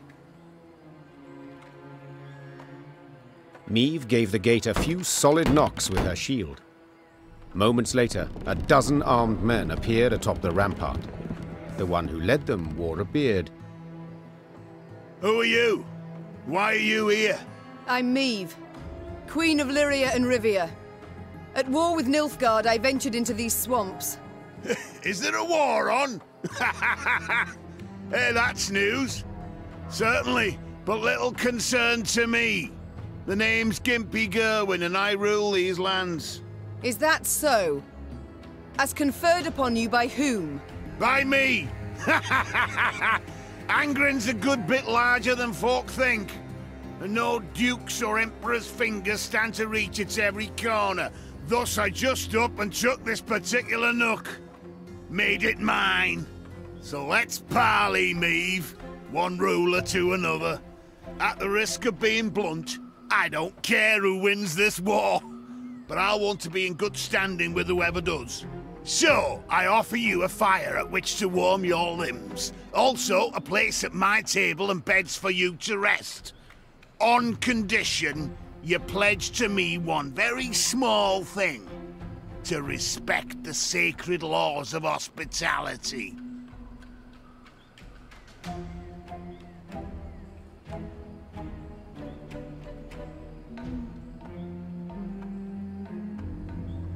So be it. I do solemnly swear before the gods and my ancestors that we shall honor all the laws of hospitality. Then you're most welcome inside. The fort was simple, built of logs, covered with thatch. Oh, but inside, it was warm, dry. Hot, steaming dishes were piled upon platters, the tables beneath them bent from their weight. Smiles appeared on her soldiers' drained faces, and Maeve's spirits were lifted at last. Gerwin proved a cordial host, and eagerly shared both food and tales.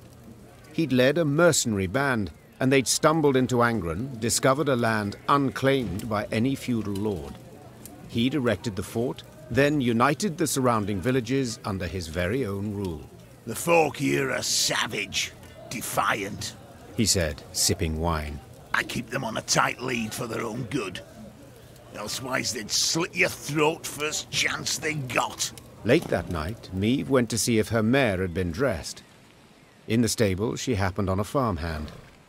Recognizing the queen, the man fell to his knees and averted his eyes. Maeve noticed a strange object dangling from a rope around his neck. A human hand half rotted to the bone. What? What is that? My wife's hand, your grace, stammered the peasant. Lord Gerwin caught her sneaking some grub. Scraps, really. Took her and told me to wear it, so I'd remember what happens when...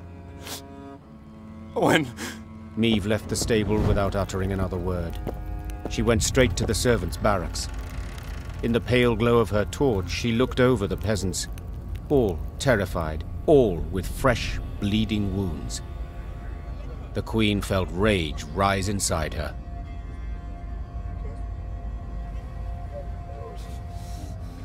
The queen reached for her sword, but she'd taken an oath, so her hand paused on the hilt. Gerwin was cruel, deserved to be punished. But Maeve would not do the deed. The queen blew her horn, woke her men from sweet slumber. She ordered them to assemble. They would march out at once. Gerwin rushed out, confused, to ask what had happened. Maeve gave no answer, save to spit at his boots.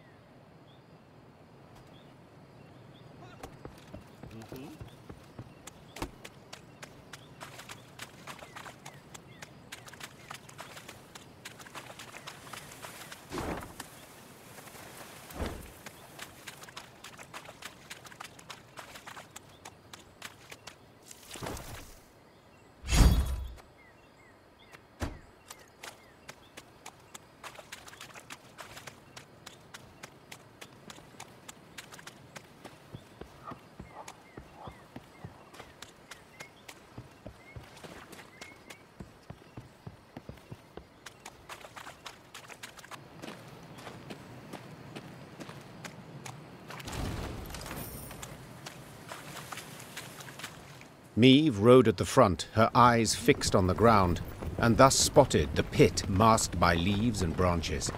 She tugged hard on her reins and steered her mount to the side. Alas, the cavalryman behind her did not follow her lead.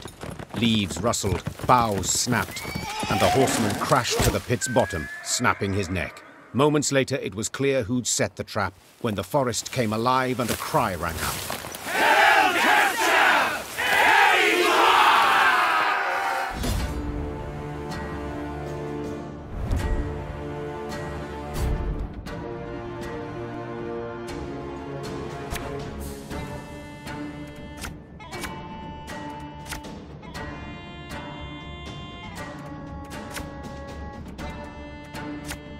It's a trap! Rally to me!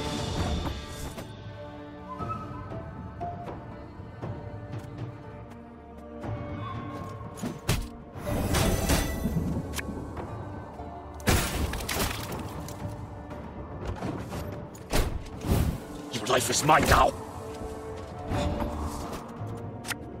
It's gonna be a right good levy, big and beautiful.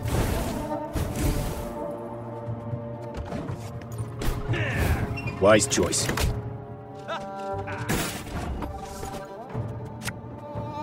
The chase is on! Is that why? To the Nigloire!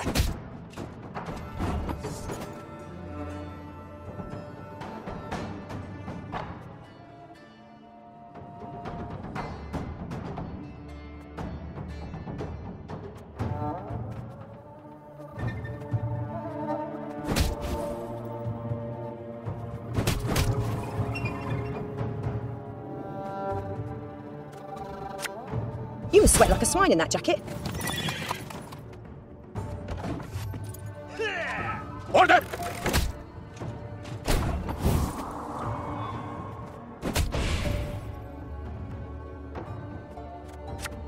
Watch your heads!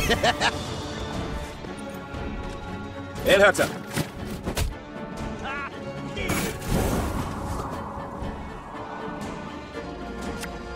An army's a waste of time for one like me.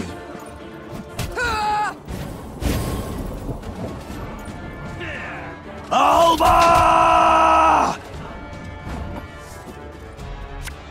My spirit's willing and how, but these damn boots are killing me.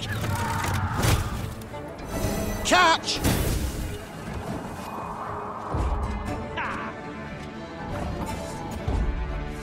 Retreat! Fall back! Caught between Lyrian hammer and Skelligan stone, Nilfgaard was shattered, destroyed. The victors now stood eyeing each other. These islanders were not like those Meve had met before. They wore no armor and carried no shields. At their fore stood a man as stout as an ox and bald as an ancient ghoul. His men called him Arnulf, the Patricide. I thank you for your aid, Arnulf, said Meve, extending a hand. Aid, she says. Aid? Do you hear that, mates? The Skelligers exchanged glances, then erupted in roaring laughter. Not here to help yous, not at all. We're after killing. Join me and you shall have your fill. Join nuisance? Just who the hell are you? Meve, Queen of Rivia and Lyria. Meve? Arnulf said, his tone sobering. I know the name. Lippy Goodman called ye bold, praised your courage to the high heaven. So be it. We'll follow ye into fire, wench. Just let us taste of blood. Grant us a death worthy of heroes. Meve couldn't help but smile, then nodded to accept. The Lyrians stepped aside as tattooed warriors joined their ranks.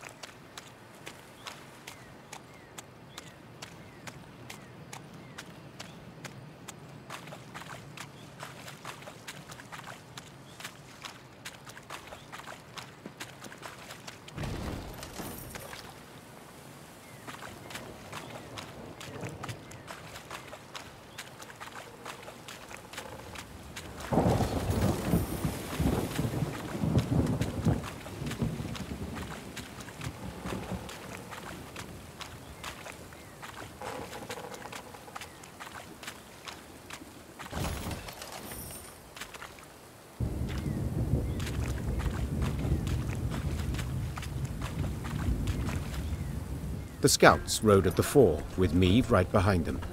Their task, to find safe passage for the rest of the force. One among them probed for the quagmire's depth, a pole of 5 ells in hand. Suddenly, all heard a loud clang. The scouts dismounted, then heaved a bronze statue from the mire. Once it was cleaned of slime and muck, Meve instantly recognized its elven handiwork. The sculpture was exceedingly well preserved, save one detail.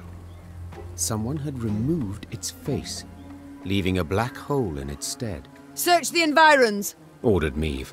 Amongst some brambles, they discovered the entrance to a vast tomb. Its doors had been torn open.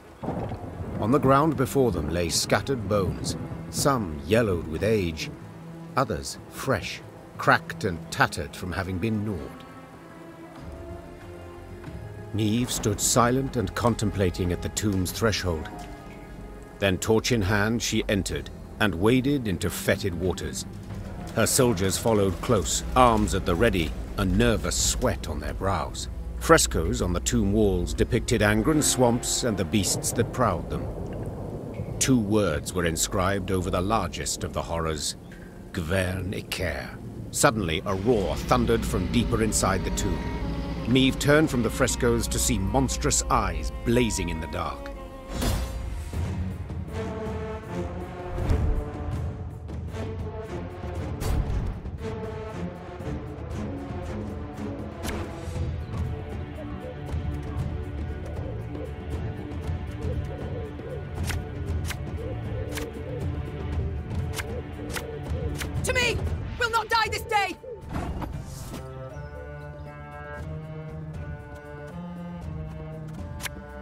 An army's a waste of time for one like me.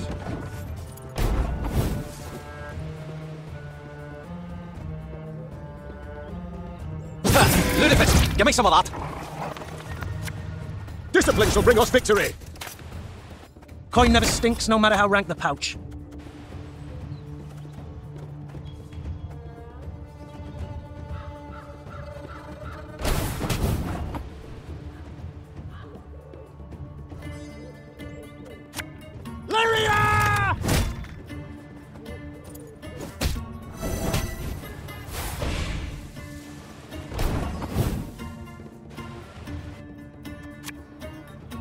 Catch!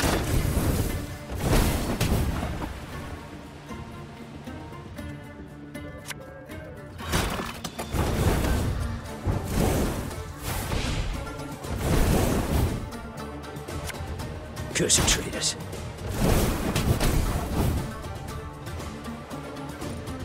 Help!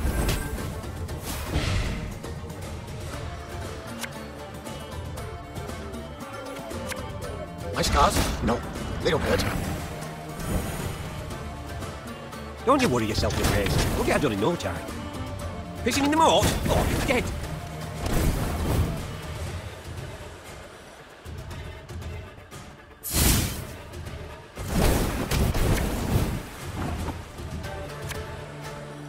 I smell a leak.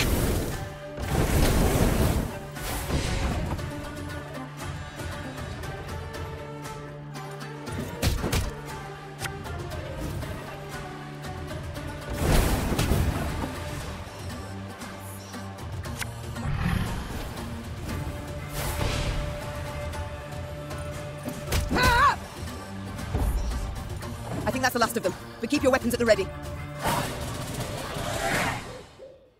In her torch's feeble glow, the Queen examined the beast's corpse. She could not help but to shudder in disgust. Perhaps it's better She thought. that we faced it in the dark. At the corridor's end, they found a closed door. Before any could draw near, it opened with a crash. Beyond lay a circular room. Light shone through a hole in the chamber's ceiling, illuminating a stone pedestal and the sword that lay upon it. The air in here, it crackles with magic, whispered Isbel. Meve gripped the blade's hilt. A soothing warmth filled her arms and spread across her shoulders. Her tired muscles ceased trembling. Her fingers, stiff as sticks, relaxed. She brandished her prize, the air hissing as the blade sliced through it. She then nodded approvingly. The reward had been worth the risk.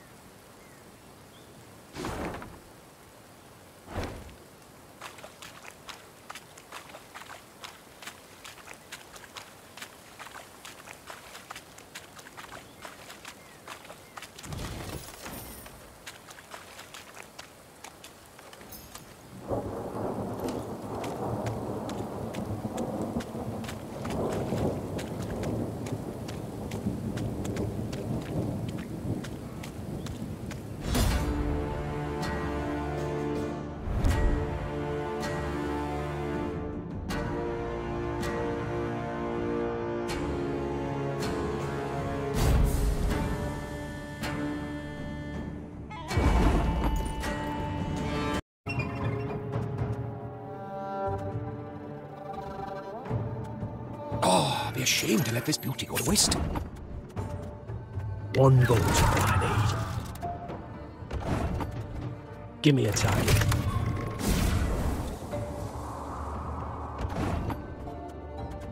Arbalist at your command.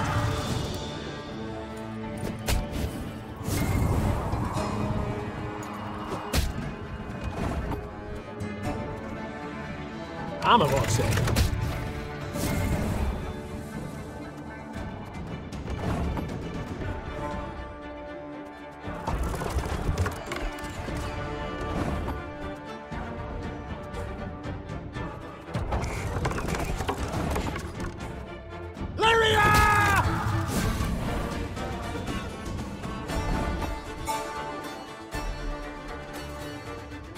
One bullet's all I need.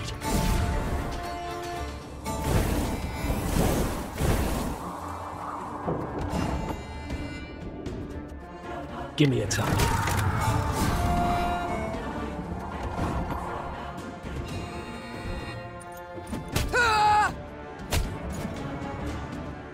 Arbalist at your command.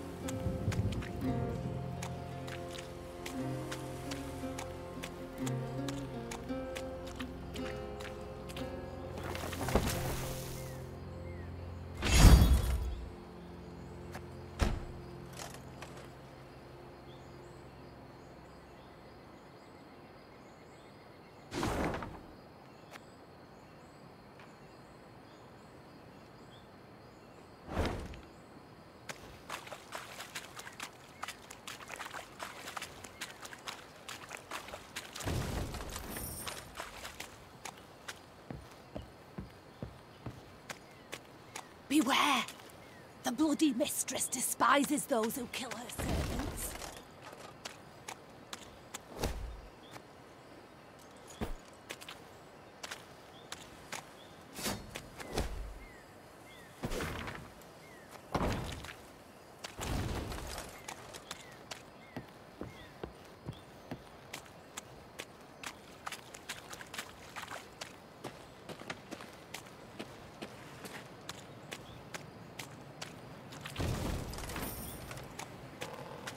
Your Grace, the charts say we near Tusley. Angren renders charts helpless to show the way, I fear. Soon we shall halt to sight our exact position. We will know then if our path is true. As you wish, Your Grace.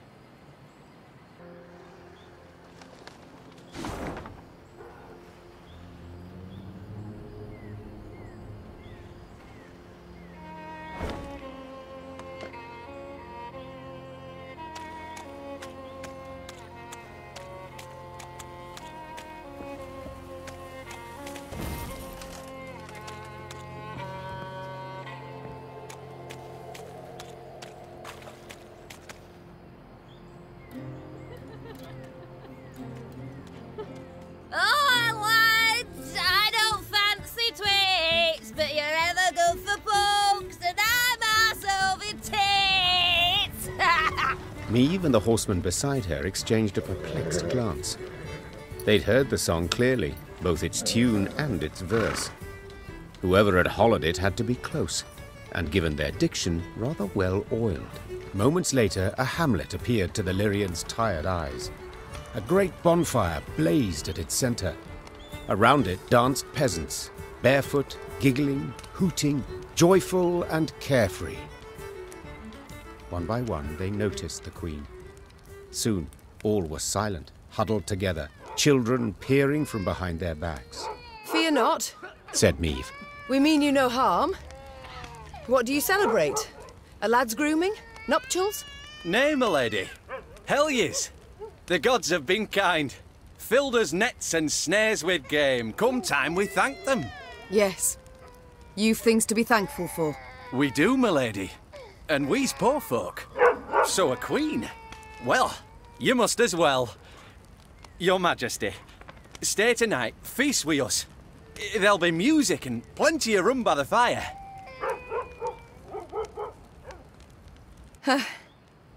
Why not? Began Meave, daintily dismounting. We all deserve some respite, I suppose. The Lyrians needed no convincing.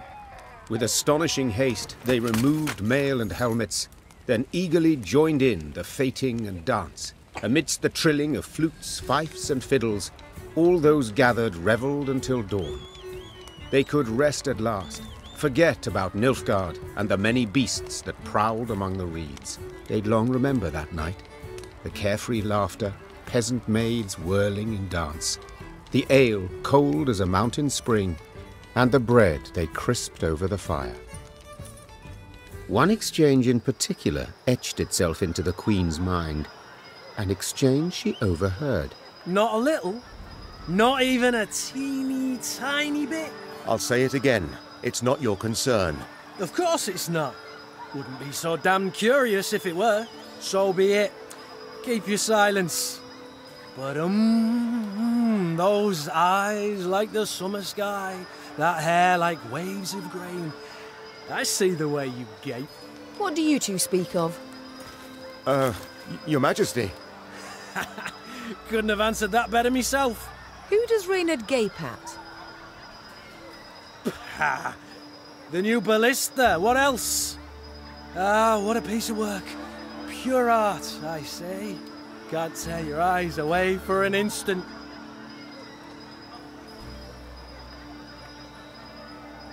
Ah, the ballista, you say? Precisely. And what sets this machine apart from the rest? The smoothness of its wood? Its graceful curves and dainty angles? Majesty, if we may, I'd prefer not. I understand, Reynard. I know men often discuss the qualities of ballistae. Consider me gone. Meave turned and walked back to the fire, sat down on an old stump. Ha! That was close. Shh! And the faintest of smiles crossed her lips. Meave expected the villagers to request recompense for their welcome. Yet the peasants made not the slightest mention of coin, and the Queen was much moved by their kindness. Once again, those with the least had proved the most willing to share. The Lyrians did not assemble come the morn. The force marched off in the afternoon, unshaven, unbathed, dishevelled. Not normally one to overlook contempt for discipline, that day Meave understood even soldiers needed to let their guard down, at times.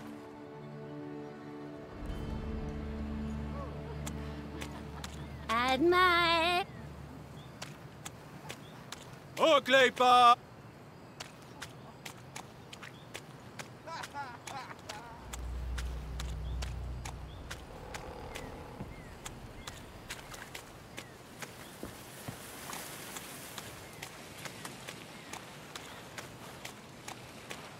Sensing a limp in her mount's gait, Meave ordered the column to halt.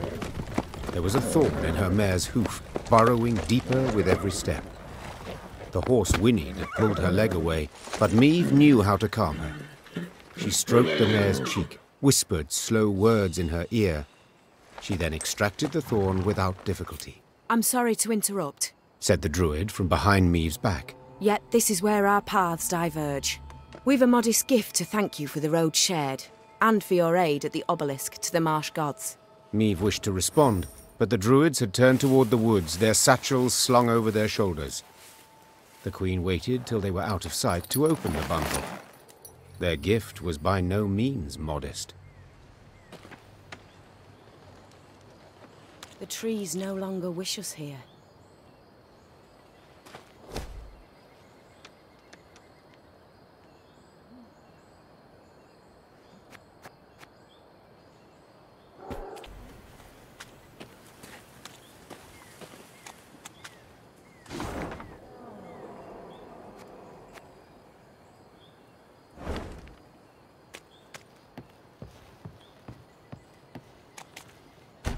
In Angren's swamps, one can easily lose one's way.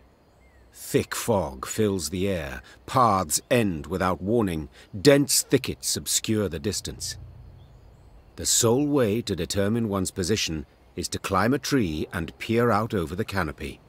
This duty fell to Meave's scouts, while the force halted below. During one such delay, Meave caught the words she'd longed to hear. Majesty! Tuzla Castle! Its tower! I see it! To her soldiers' astonishment, Meave cast off her gauntlets and started up the nearest trunk. She longed to see the castle for herself, but then she would know sweet vengeance was at hand. The climb proved tricky, as the trunk was slippery and the branches, run through with rot, were frail. Yet Meave showed herself to be skillful and spry. As a child, she had loved to scale trees, much to her governess' dismay. Meave looked out to see a mighty stone tower outlined against the horizon. Legend holds Tuzla Castle was to have had 3 such bastions. Yet King Ragbard, the fort's benefactor, had forsaken the effort when yet another stone transport simply sank into Angren's boggy roads. It was a moment of respite for Meave, a moment of quiet joy. She breathed and tasted air free of the bog stench. She took in silence undisturbed by the hum of mosquito swarms. And she relished her prospects. The coming battle against Caldwell. The soldiers stood exhausted and filthy, many with raspy coughs, all sick of the meager gruel. But with the command to advance, a new strength sparked within them. Their step was lively, a fire burned in their eyes, each hoping to spill Caldwell's entrails, then dash them upon the fort walls. Yet as they drew near the stronghold, perched atop a stone isle, their verve dwindled, enthusiasm waned. They had taken fortresses with thicker walls, taller towers, and manned by more men. Yet they'd never seen nor laid siege to a fort standing on land so ill-suited. To rush the bulwarks through waist-deep mud, was this even possible? Prove I was no fool to keep you at my side, said Meave, turning to Gascon and Reynard. A slaughter I must avoid. How will I do it? Your Grace, began Reynard. Set our machines to sling boulders. At the west wall, it's weakest. 'Tis our best chance at a breach. Our men'll need cover, added Gascon. Reeds we must harvest and burn. Smoke will cloak us, conceal us from the castle's defenders. Good, agreed the Queen. Now get to work. Amidst billowing blue smoke, Lyrian footmen rushed through the breach wrought by Reynard's catapults. Though she had yet to forgive her companions, Meave had to admit they'd given her sound advice.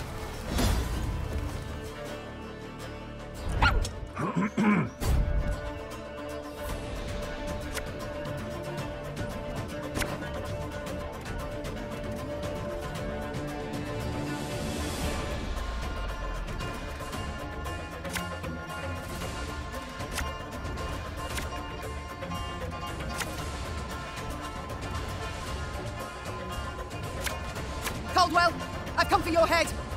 I knew you'd come. Your lofty pride precedes another dramatic fall.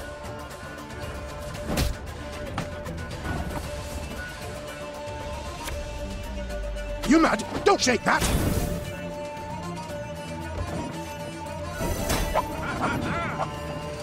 Order!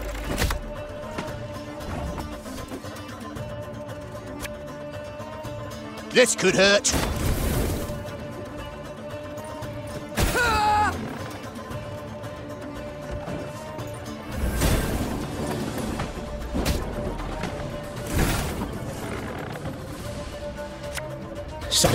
Sod it all. Life is mine now.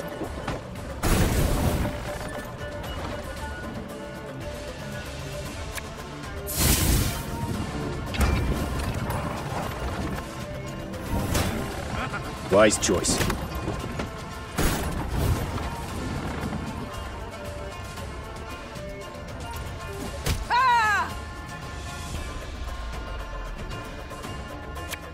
Back to the dust whence you came!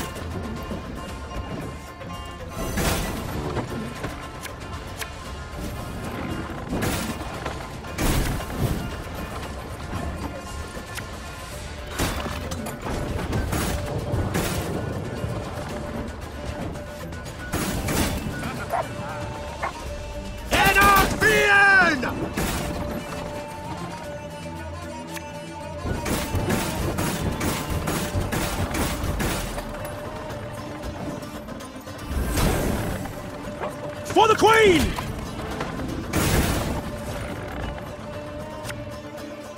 Thing about slings, they hide well.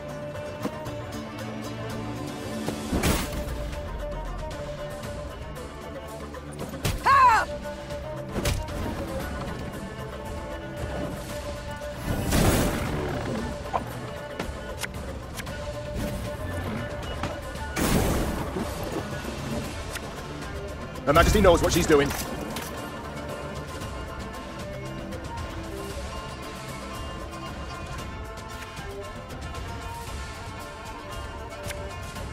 Should have listened to me, old lady.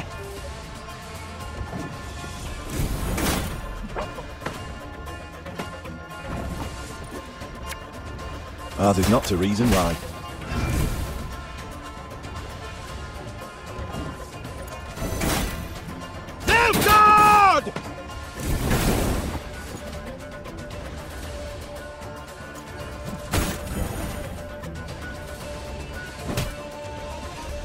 Discipline shall bring us victory. We must exploit the breach in their fortifications, Your Grace.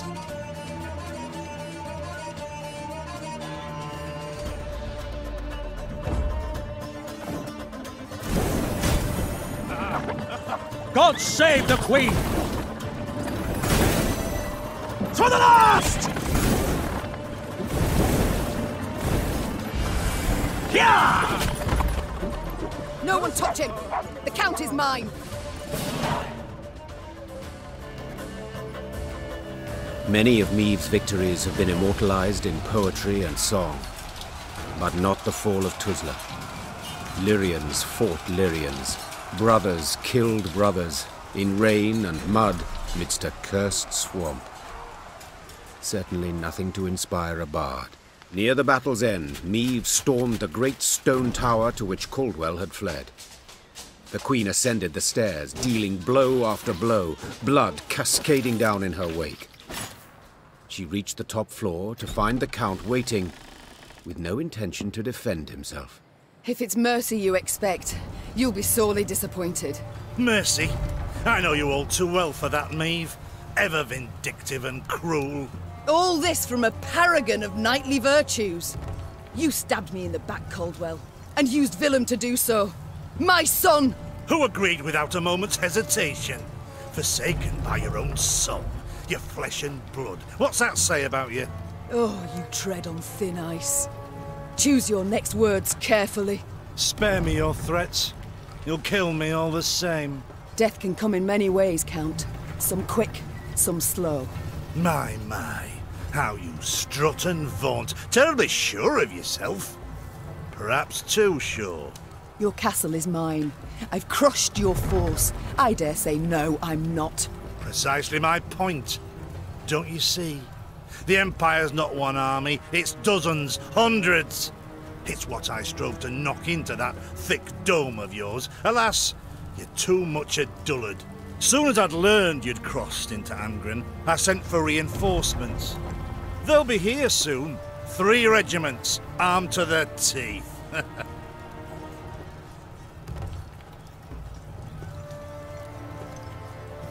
They'll find your corpse impaled upon a spike, while I'll be long gone. By which path, I wonder? But one bridge leads to Tuzla. As it happens, I ordered it raised as you laid siege. The swamps around the castle are too deep to cross. Try to rebuild the bridge, the Imperial troops will arrive before you can finish. Your men they'll slay as you watch, and then they'll wring your neck. I wouldn't be so pleased were I you. You won't live to see this outcome. I know that, but I take heart in the truth. Though the castle you've seized and will likely kill me, I've won. Outsmarted you, Maeve. Twice now. And you know what?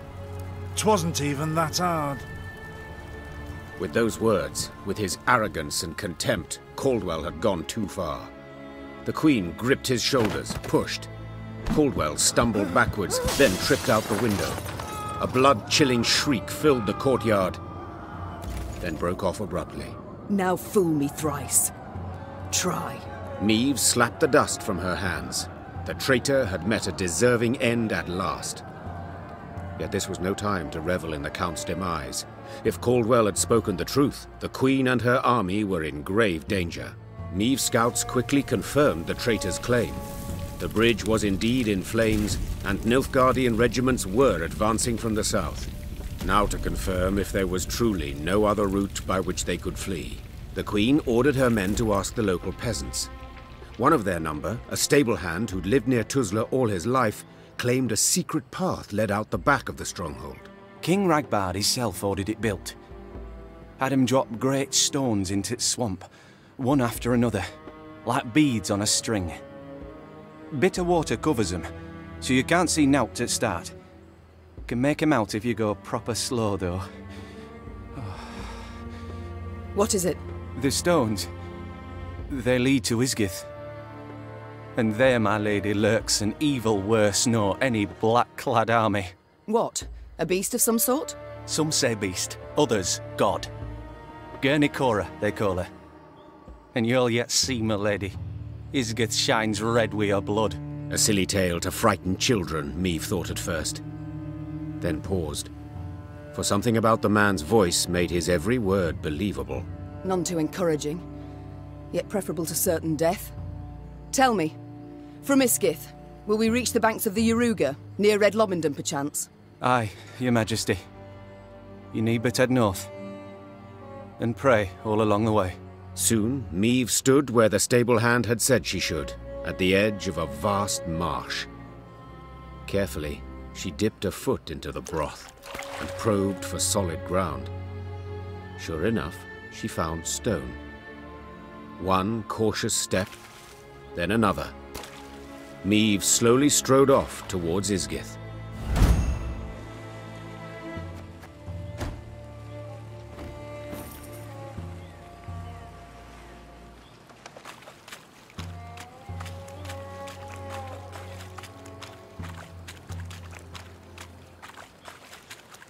With the path to Isgith hidden from view, Meave proceeded like one blind, moving solely by touch. With each step, she could not know if she would find rock or plunge beneath the black water's surface. The Queen's soldiers followed single file, carefully mirroring her every move. The Lyrians, near the end of their strength, got lucky when a light breeze dispersed the fog to reveal dry land. The Queen let out a sigh of relief. At last. Meave kicked off her boots to empty them of water and mud, then promptly screamed. Ah! Her legs were in leeches, slimy, bloated leeches. Ignoring the pain and trickling blood, she frantically tore them from her legs, wishing to be rid of them. Having plucked the last parasite from her calf, Meave grabbed her boot to crush the bloodsucker beneath her heel. Yet it had already slithered off. She spotted it on the trunk of a birch where, like a very fast snail, it was climbing. What the devils? But Meave's words caught in her throat. Leeches and ticks in the dozens dangled from the tree's branches. Some were so gorged on blood that their skin was translucent and on the point of bursting. Meave had some difficulty muting the urge to retch.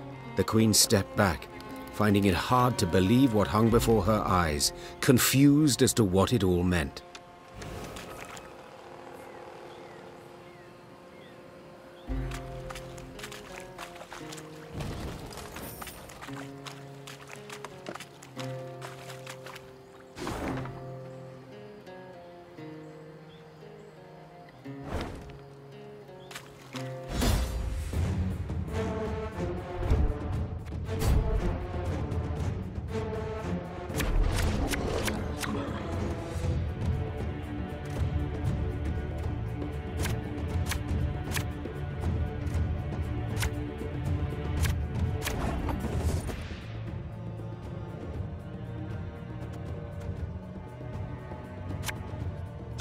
Drink with our forefathers!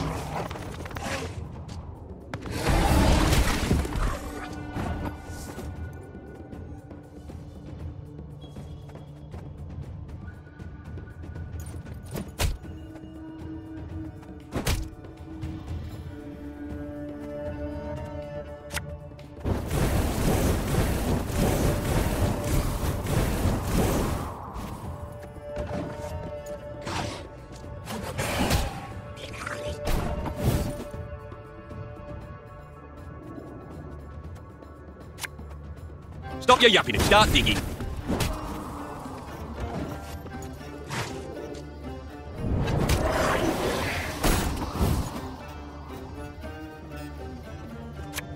Pays late. Again.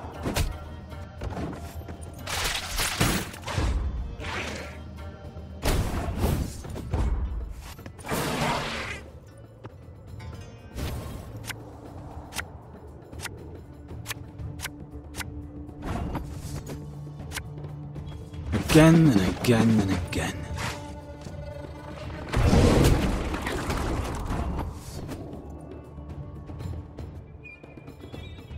My spirit's willing and how, but these damn boots are killing me. Watch your heads!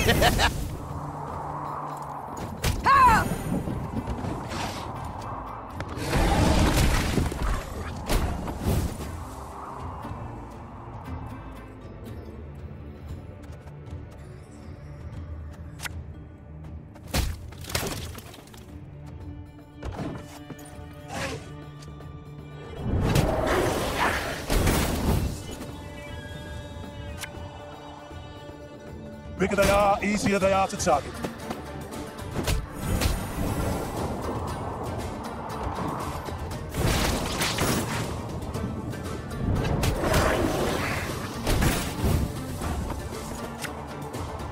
An army's a waste of time for one like me.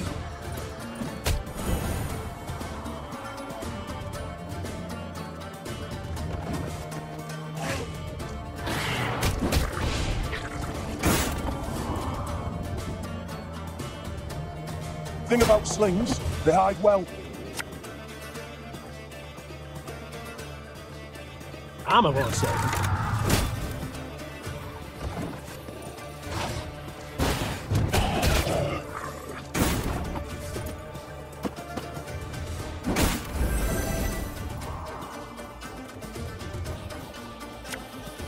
Nothing personal, I assure you.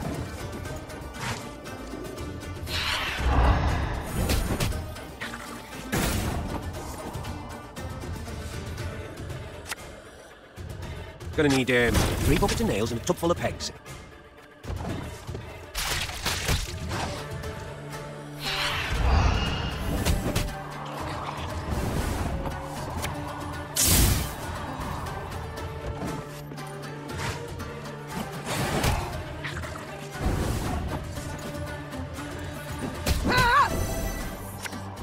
I'd hoped we could solve this some other way.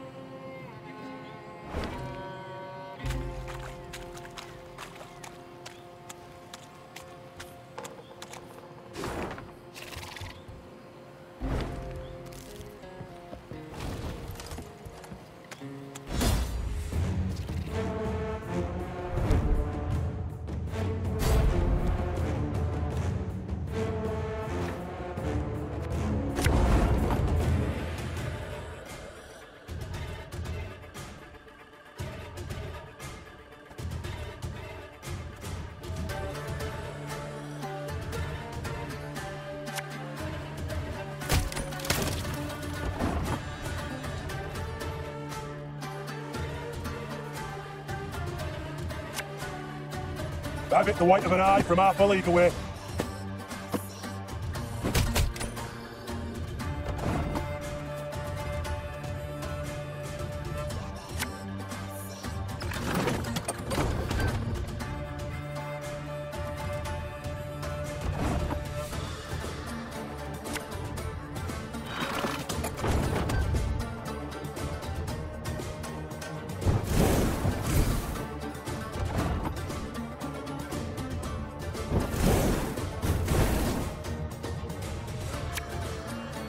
One man's battlefield is another man's ripe patch for harvest.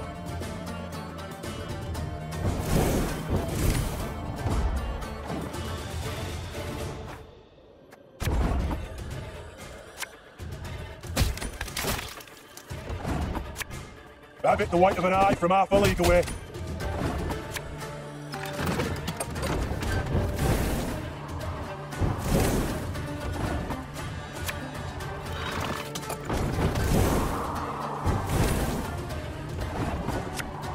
I only loot corpses, except sometimes they're quite fresh.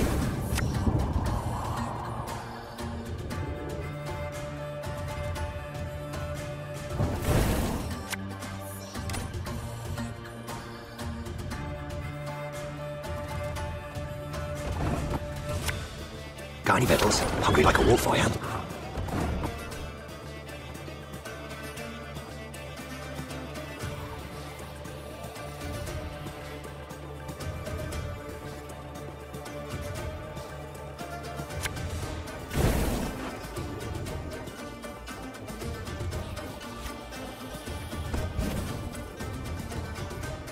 Bigger they are, easier they are to target.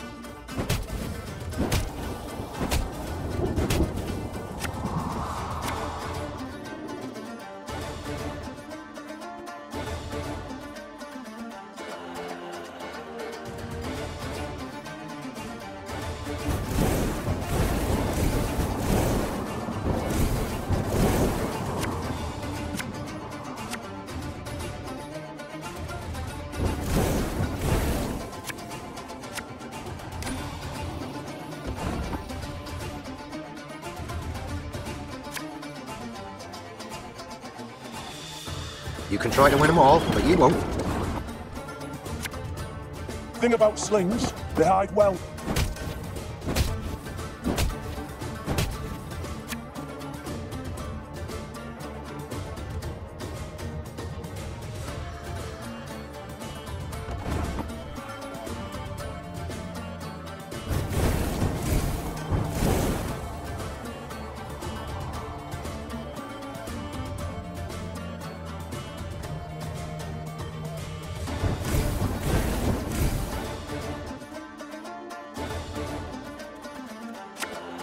Can't take any more.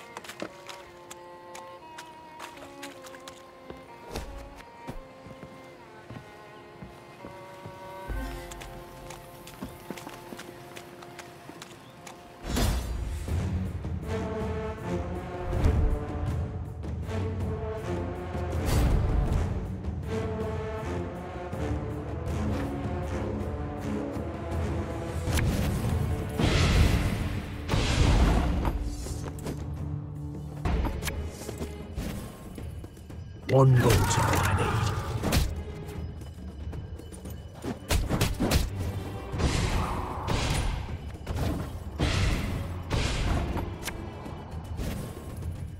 I'm a list at your command. I'm about to.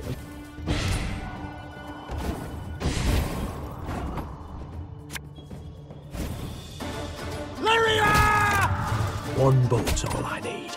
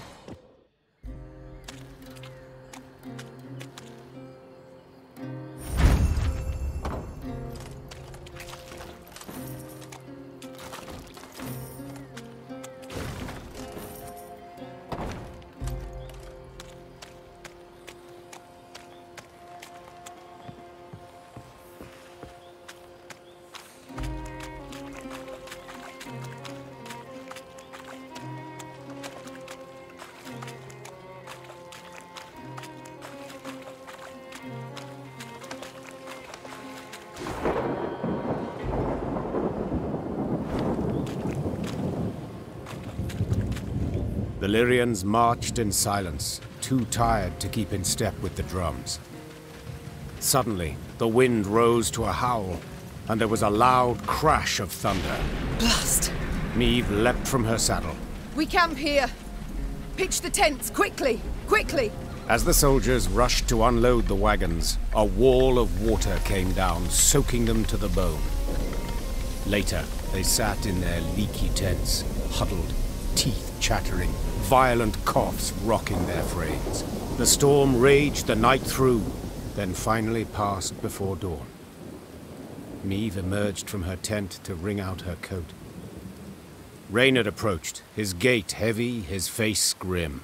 Your Majesty, several men of the 11th, a dozen or so, sought to flee last night. Sentries stopped and bound them. Now they await your judgment. Niamh fastened her still wet coat. She knew well why the men had tried to desert. They longed for their kin, had lost sight of victory, perhaps even no longer believed. Yet the marching and fighting seemed destined to go on forever. The Queen sympathized. She too was spent, and many doubts plagued her. Yet she knew the deserters had to be punished. The question was, to what extent? Niamh entered the tent where the prisoners stood. Some of the men looked away, ashamed at their deed. Others raised their gazes to meet hers, their eyes red, tearful, pleading.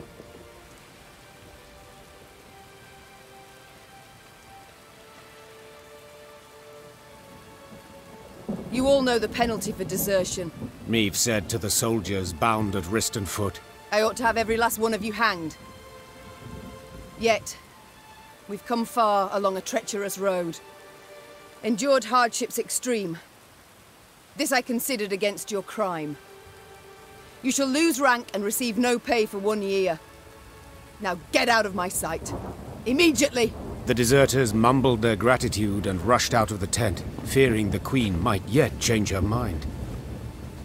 Niamh then left for her quarters, anger and bitterness eating her up from the inside.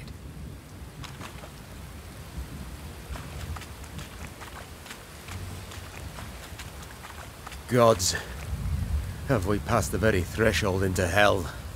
Close ranks! None is to step off the path without clear orders to do so.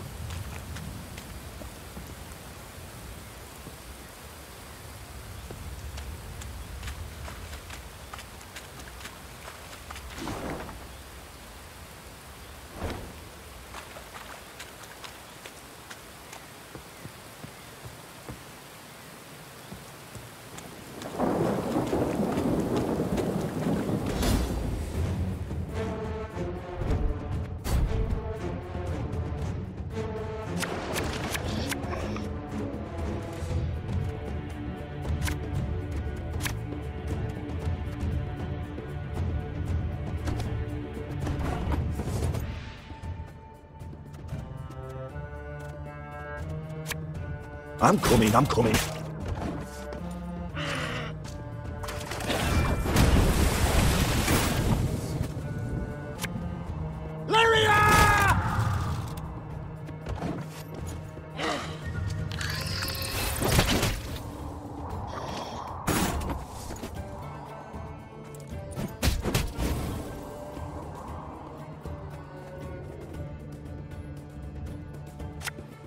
Cursed traitors.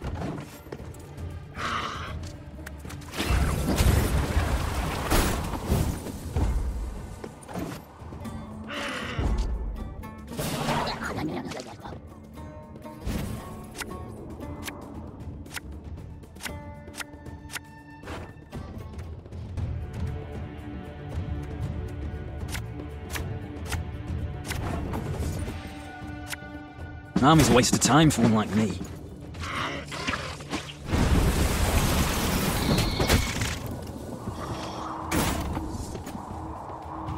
Nothing personal, I assure you.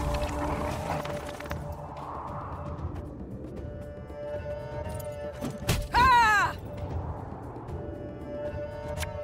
My spirit's willing and how, but these damn boots are killing me.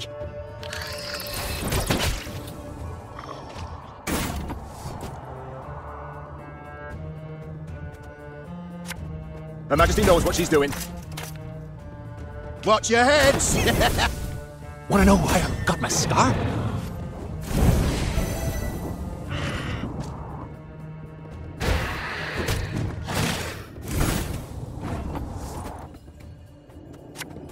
One bullet's all I need.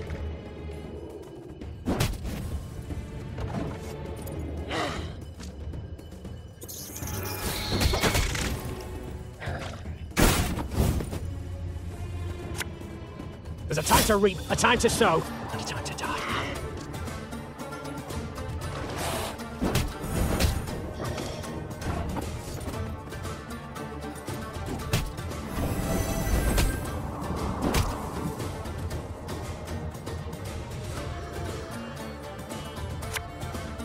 Gonna need 3 boxes of nails and a tub full of pennies.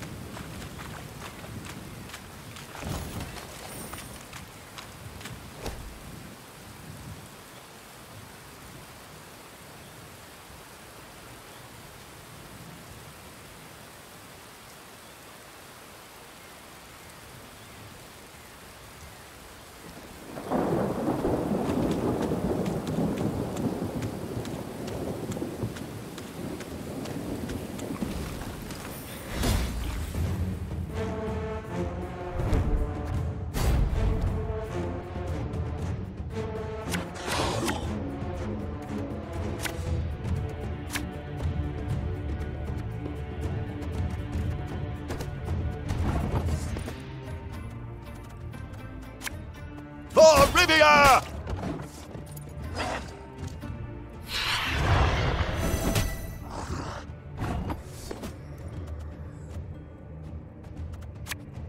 One bullet's all I need.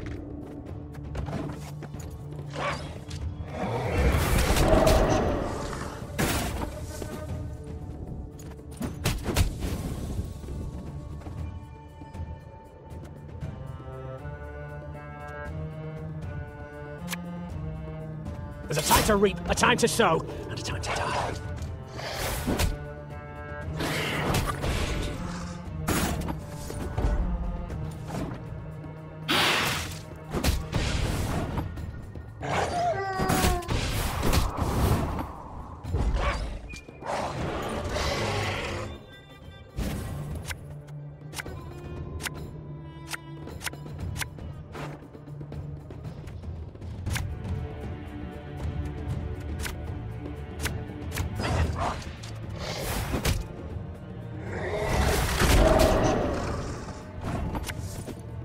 Army's a waste of time for one like me.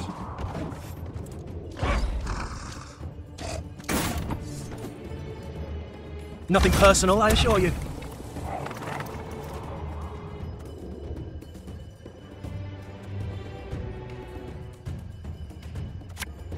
Every rib's a thief.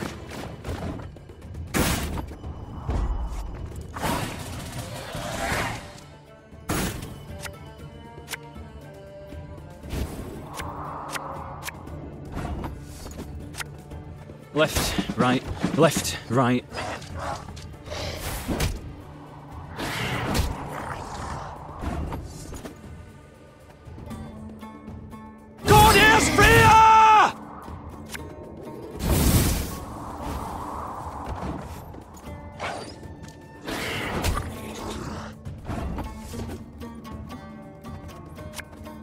Give me a target.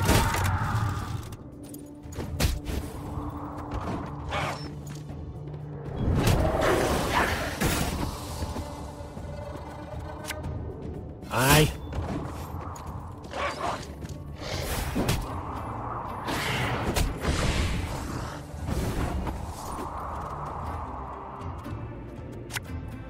Nice cars. No, they don't hurt.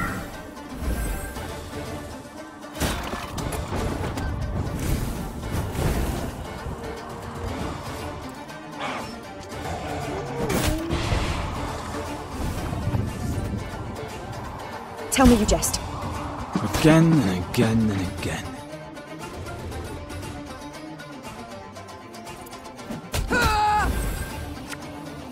Pissing in the moat? God, it's dead.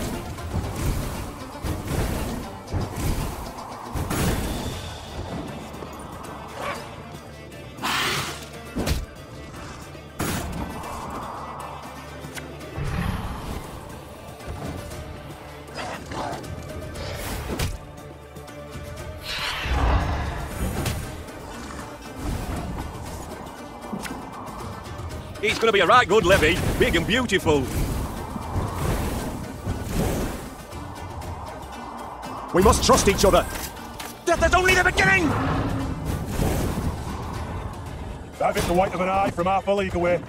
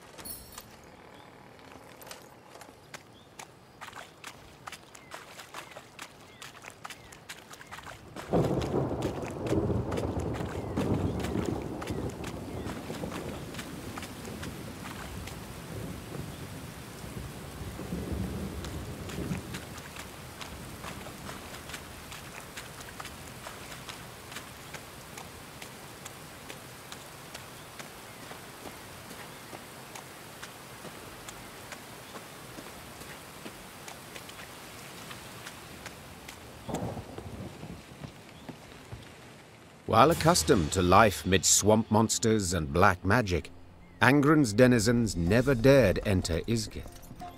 The Lyrians only once saw signs of a human presence there, when they spotted a group of thatched roof huts amongst alders. That settlement, is it inhabited?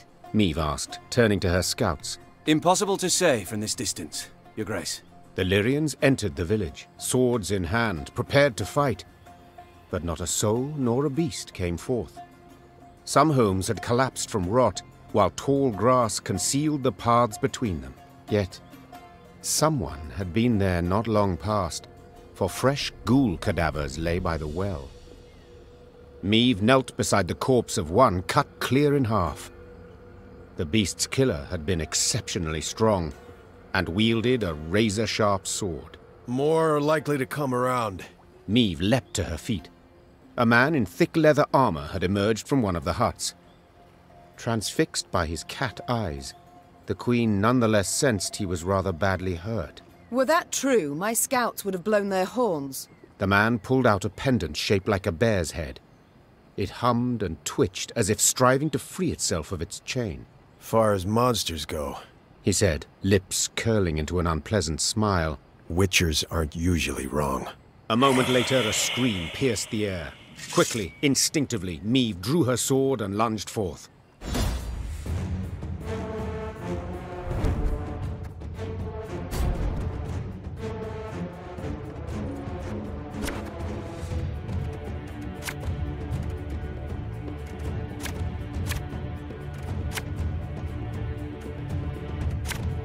They approach!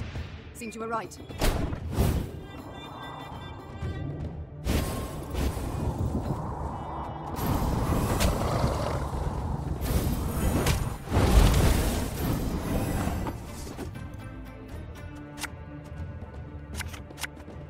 Again and again and again.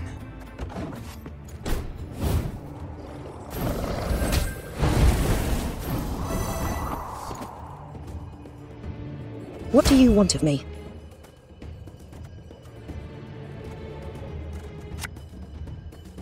I smell a leak.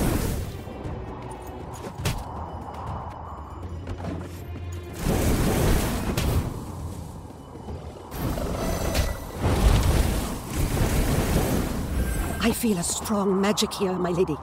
Something controls these creatures. My pain serves a purpose. Blood washes away all shame! We'll catch them all! Oh, Lyrian lummoxes.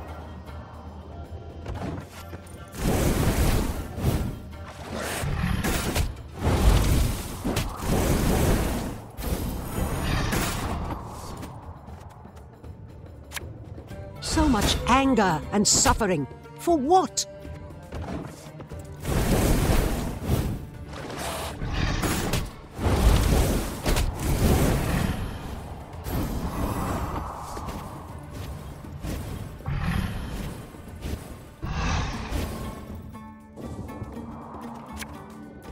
Should have listened to me, old lady.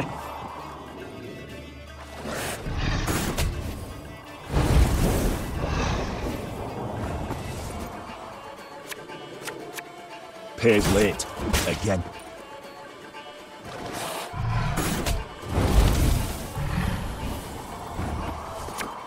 Army's a waste of time for one like me.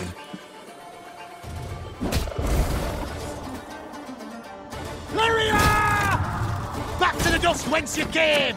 This eyes will be reaping black-clad heads. That'll be the last of them. Should be quiet for a bit.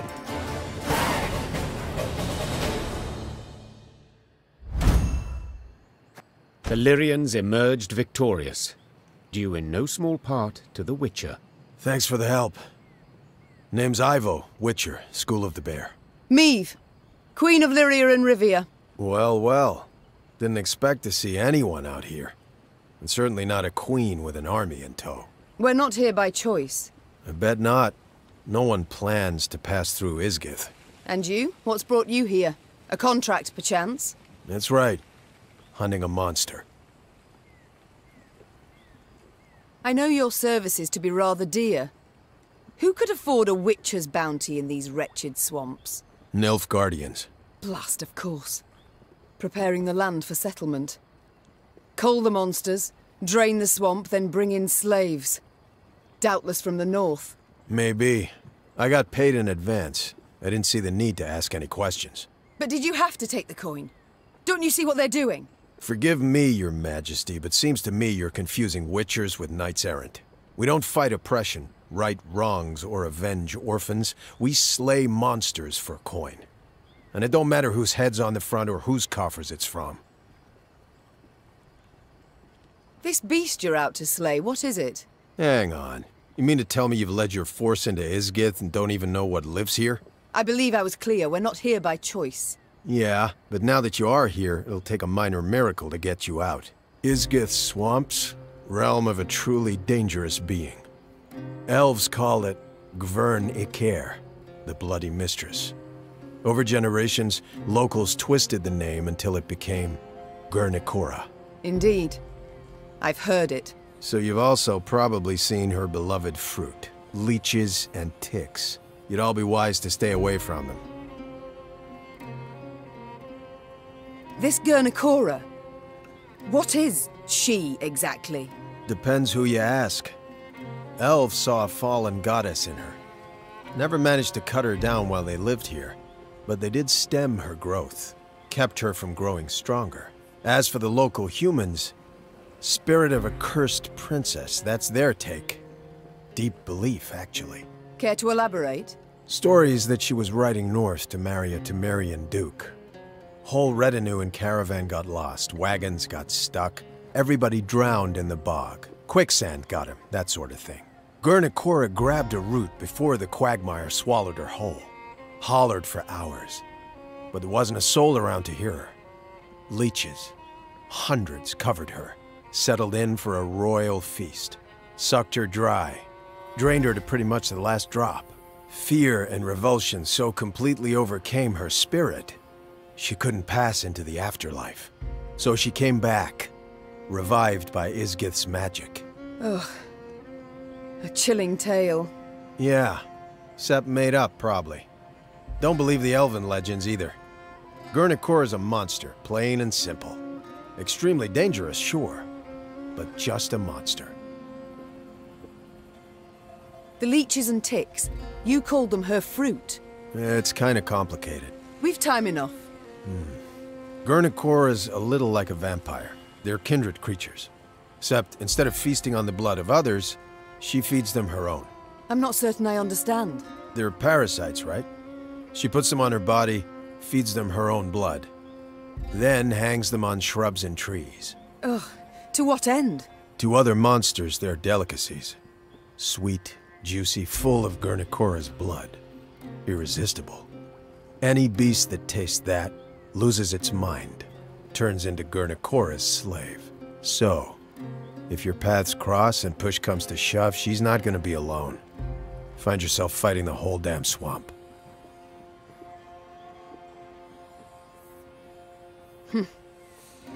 How are we to fight her? How might she be killed? Sorry, sharing secrets. Just not something we do. Not even with those who saved your life just moments past? We gotta wait till she starts feeding the parasites. She's weakest then. Stand a chance to hurt her. Right. So we attack only once she puts the leeches to her skin? Yeah.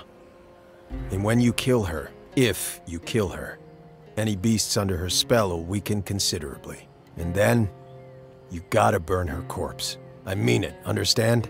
Burn it. And you?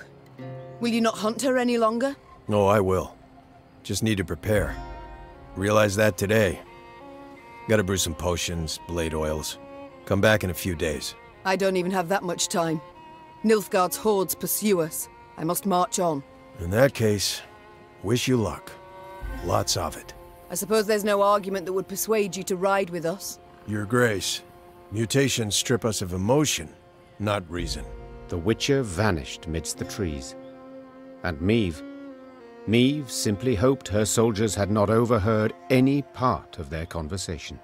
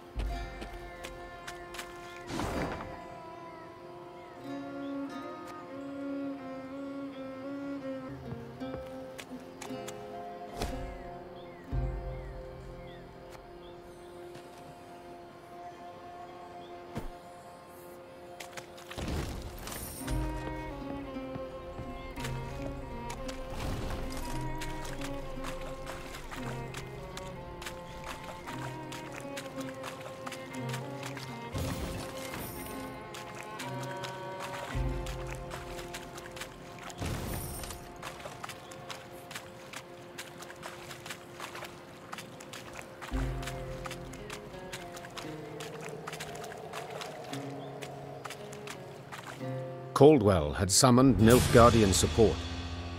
Meve assumed they were not far behind. Yet in the unforgiving terrain, a full Nilfgaardian division could not hope to close the gap. Small detachments, however, light cavalry or footmen, could very well do just that. So when black-clad men emerged from the mist, the Queen was not surprised. She ordered her troops to fall in, form up, and brace to defend the line. Yet the attack never came. The invaders stood silent, motionless, and Meve got a closer look. They were slouched, ashen-faced, unsure of step, and covered in sores. Isgith had treated them as cruelly as any. Teetering in his saddle, the commander broke formation. He rode forth and addressed the Queen in fluent common tongue. Half my men are wounded, the others sick. Your force does not fare much better. True. Yet we outnumber you soundly. Indeed. If it comes to combat, you are certain to win. But in this damn swamp, all wounds fester. Flesh is quick to rot. You will lose many more apart from those who fall. What do you mean, precisely? Asked the Queen, her eyes narrowing, her head tilted to the side. We should part ways in peace. There's a war on, there'll be another chance to fight. Perhaps even face one another. But not here. And not like this. Suddenly unsure, the Queen weighed the officer's words. Their logic was sound, though they could also prove a ruse. Your Grace. Xavier's voice came from behind Meve's back. We can't let them pass. They've done only harm, and they'll not stop and go home. So be it. I accept. Meve answered after thinking a while. We shall cross swords some other day, beneath a clear sky, on solid ground. I will hold you to your word, Majesty, replied the Nilfgaardian, then raised his arm in salute. The retreating Imperials marched past the Lyrians. Along the slim path, their shoulders nearly touched. Meve soldiers glared from beneath their brows, their eyes locked on the foe till the last vanished in the woods. Then, collectively, they let out a sigh of relief.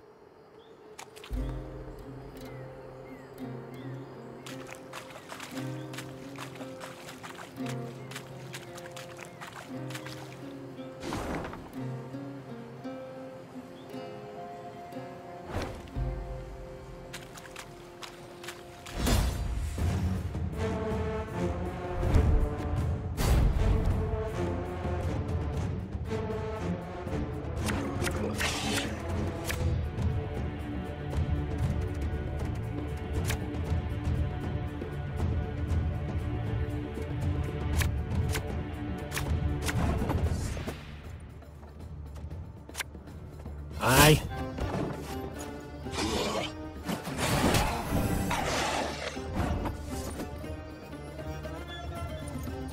Ah!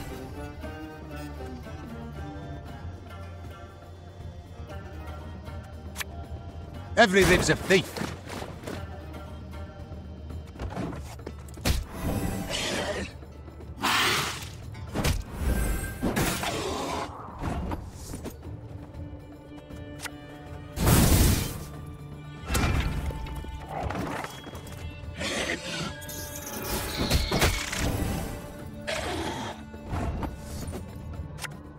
Armor won't save him.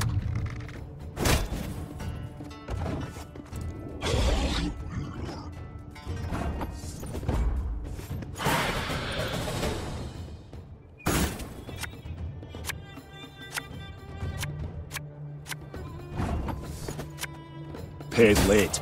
Again.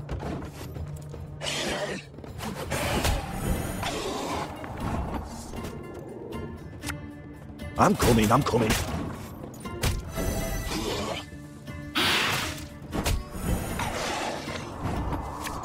An army's a waste of time for one like me.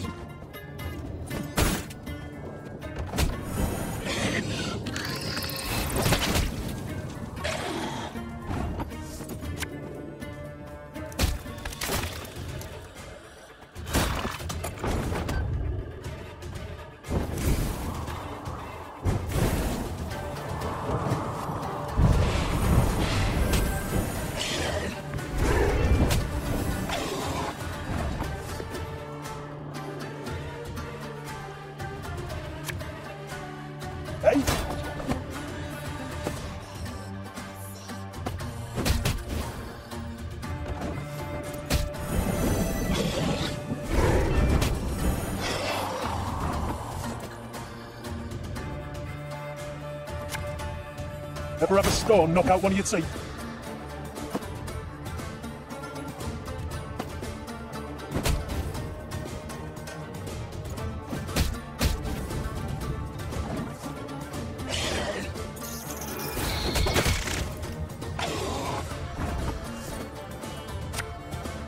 When will you ever learn?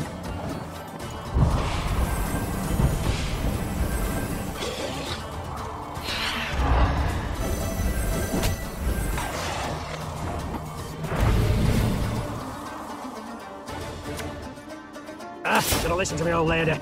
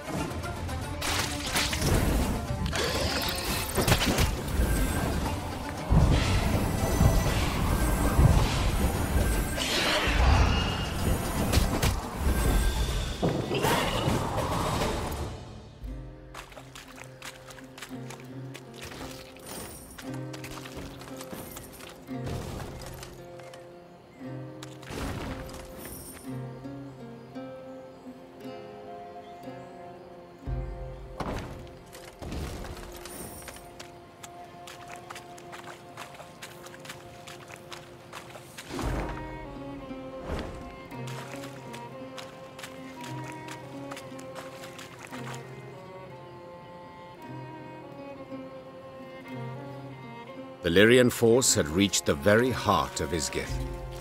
From every branch, vine and shrub hung leeches and ticks by the dozen. Swollen with blood, their abdomens glistened, glowing red in the misty air. Air so putrid it set Maeve's head to spinning. She paused at a moss-covered boulder, pressed her flushed forehead against its cool surface. Her soldiers passed by, pallid, filthy, drained. She wished to say something, lift their spirits. But instead a cough rattled her breast. Suddenly, splashes all around Maeve in the water, as if a rain of fist-sized drops had begun to fall. The Queen lifted her heavy gaze. Seemingly on command, ticks and leeches dropped into the warm, soupy waters, then clumsily wriggled off toward a dead alder grove. Maeve knew at once what skulked behind the trees. Gurnikora, Isgith's mistress, Isgith's queen. Weapons at the ready! The Queen roared. Close ranks! The Lyrians quickly converged, formed a wall of shields and crouched behind them. Terrified, they stared as a multitude of eyes flashed open midst the branches while revolting, muck-covered beasts rose from the gurgling waters around. Maeve silently uttered a prayer. Hail Melitele, great mother, maiden and crone, ever have us in your care.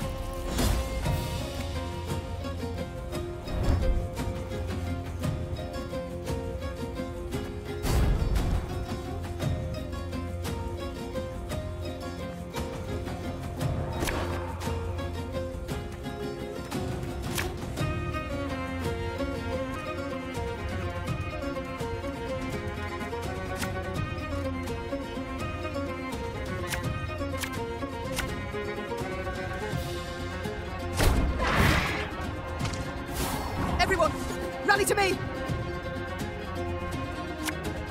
The Morai drink with our forefathers! Majesty, these parasites, they feed on our blood!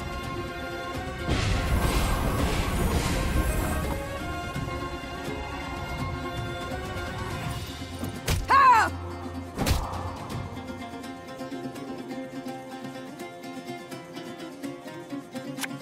The chase is on!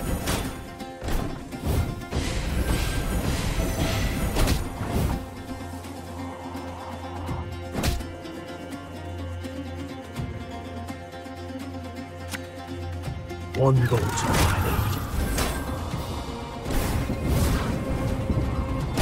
How quickly the scales tip.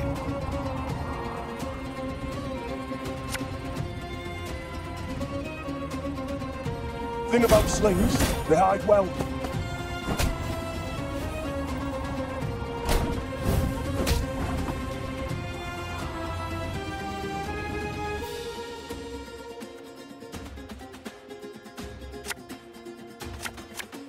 An army's a waste of time for one like me.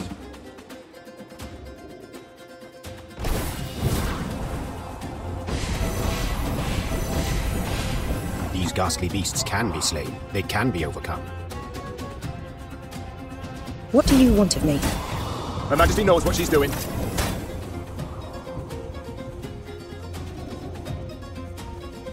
Left, right, left, right.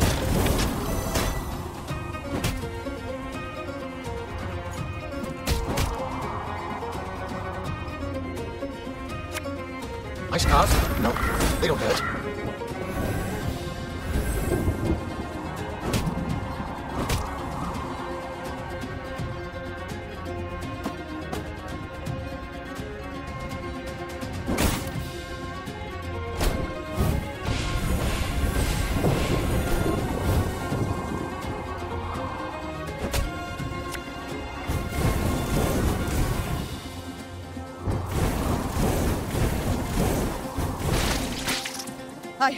I believe it's dead.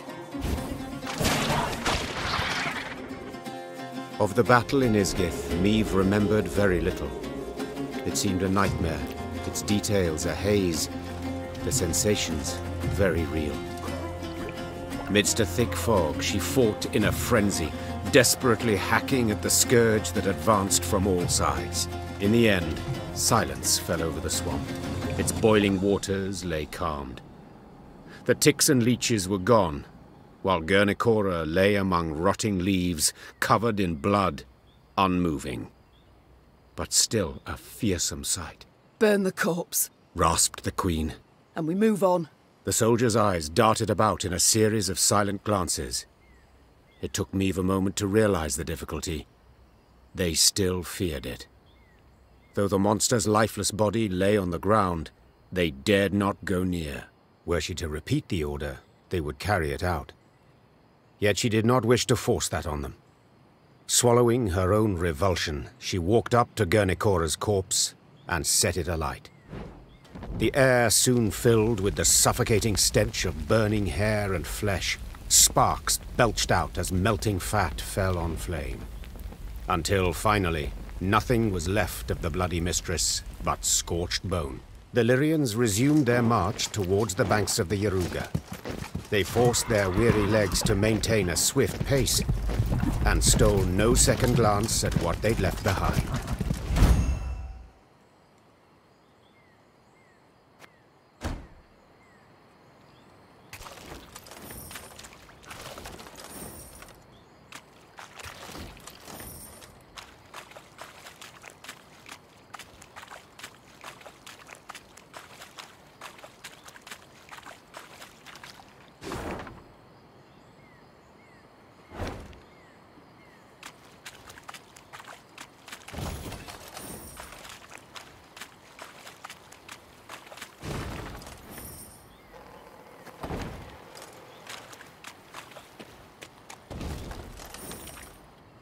One day, the quartermaster approached with news to report. Alas, bad news. Your Grace, our food stocks have near run out. And about villages, folk have naught to spare, not even to trade. The Queen dispatched small groups of scouts. They were to scour the countryside for hunting camps, beekeepers, charcoal burners, any souls willing to trade food for coin or goods. The first scouts came back around dusk. The last 3 detachments returned not at all. At first, Meve suspected they'd fallen prey to monsters, the beastly or Nilfgaardian kind.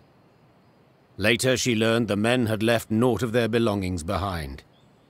She'd been soft-hearted toward deserters. This lot decided they, too, would give it a try. That night, Meve lay still but sleepless. Beneath thin covers, she was cold, hungry, irate.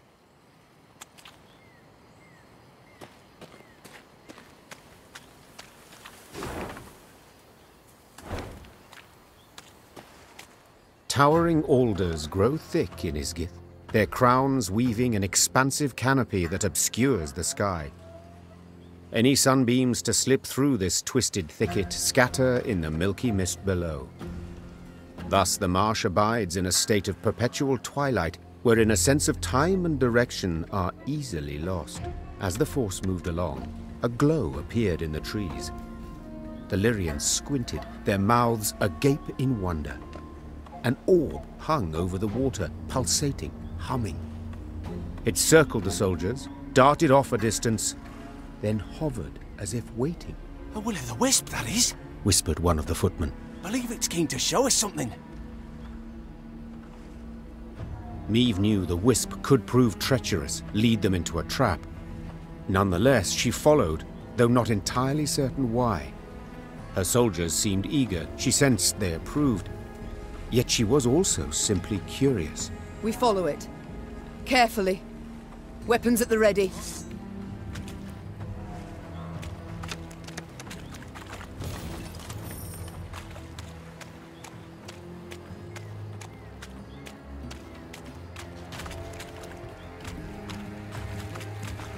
As the wisp led the Lyrians down a narrow, winding path, Meve surveyed her surroundings warily. Beads of sweat emerged upon her brow. But her fears, in the end, proved unfounded, for at the path's end, the troops found what appeared to be a caravan's remains. Its wagons, rot-eaten, half-buried in the bog, had sat there for decades, perhaps longer. Despite this, gilded panels and scraps of silver-threaded fabric showed they'd once been rather ornate. Inside the wagons, the soldiers discovered many steel crates. Rust-covered but intact, they contained truly dazzling treasures. Sacks bulging with gold coin, pearl-encrusted goblets, exotic velvets and silks in beads. Blimey, the sheer amount. And here of all places. A footman muttered under his breath. Meve quickly pieced it all together. She too had once ridden in such a caravan, splendid and laden with gold, when she'd left her home to marry. The rest of the story was not difficult to divine. This was a maiden's dowry. She and her retinue lost their way. Isgith proved their grave, unbeknownst to any other. The wisp circled Meve's party, blinked several times, then faded into thin air. The troops resumed their march, and all seemed in order. Seemed, for soon several footmen were discovered to be gone. Greed had been their ruin. They'd grabbed too much. The loot had weighed them down, and the marsh had embraced them.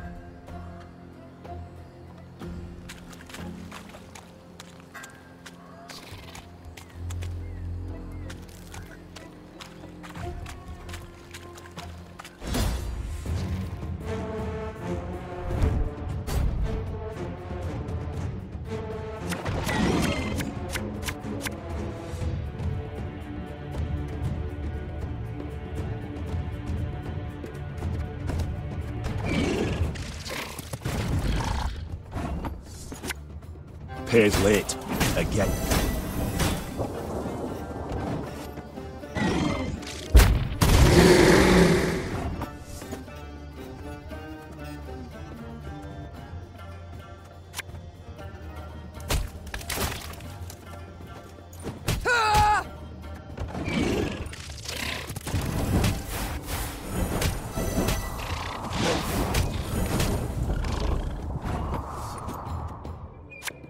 This could hurt.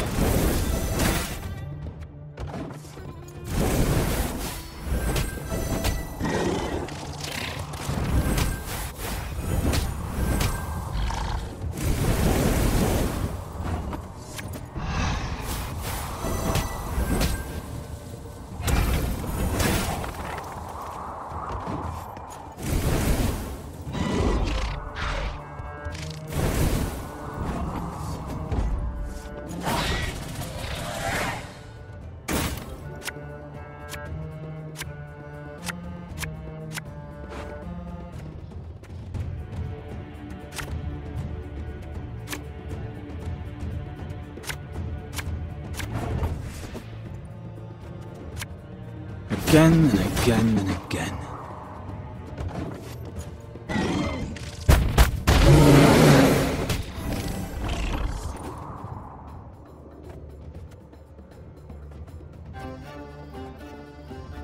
Don't you worry yourself with Grace. We'll get it done in no time. Aye.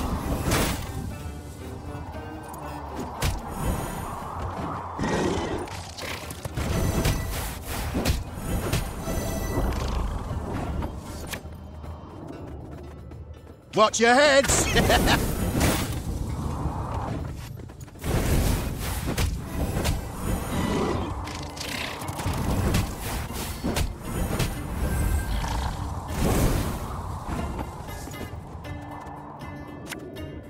Discipline shall bring us victory!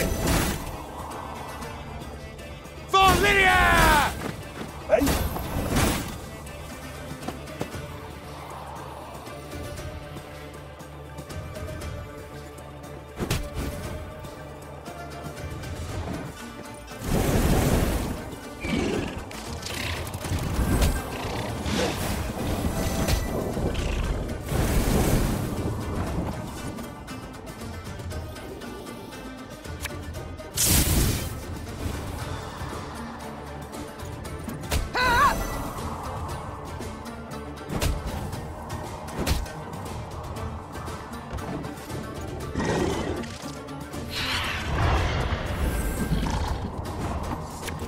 Ever have a stone knock out one of your teeth?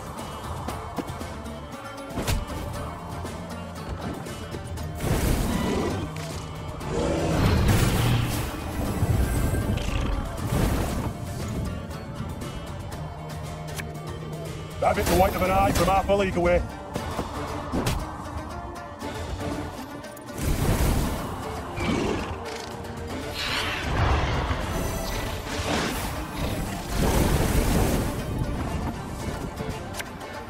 Make love, not war.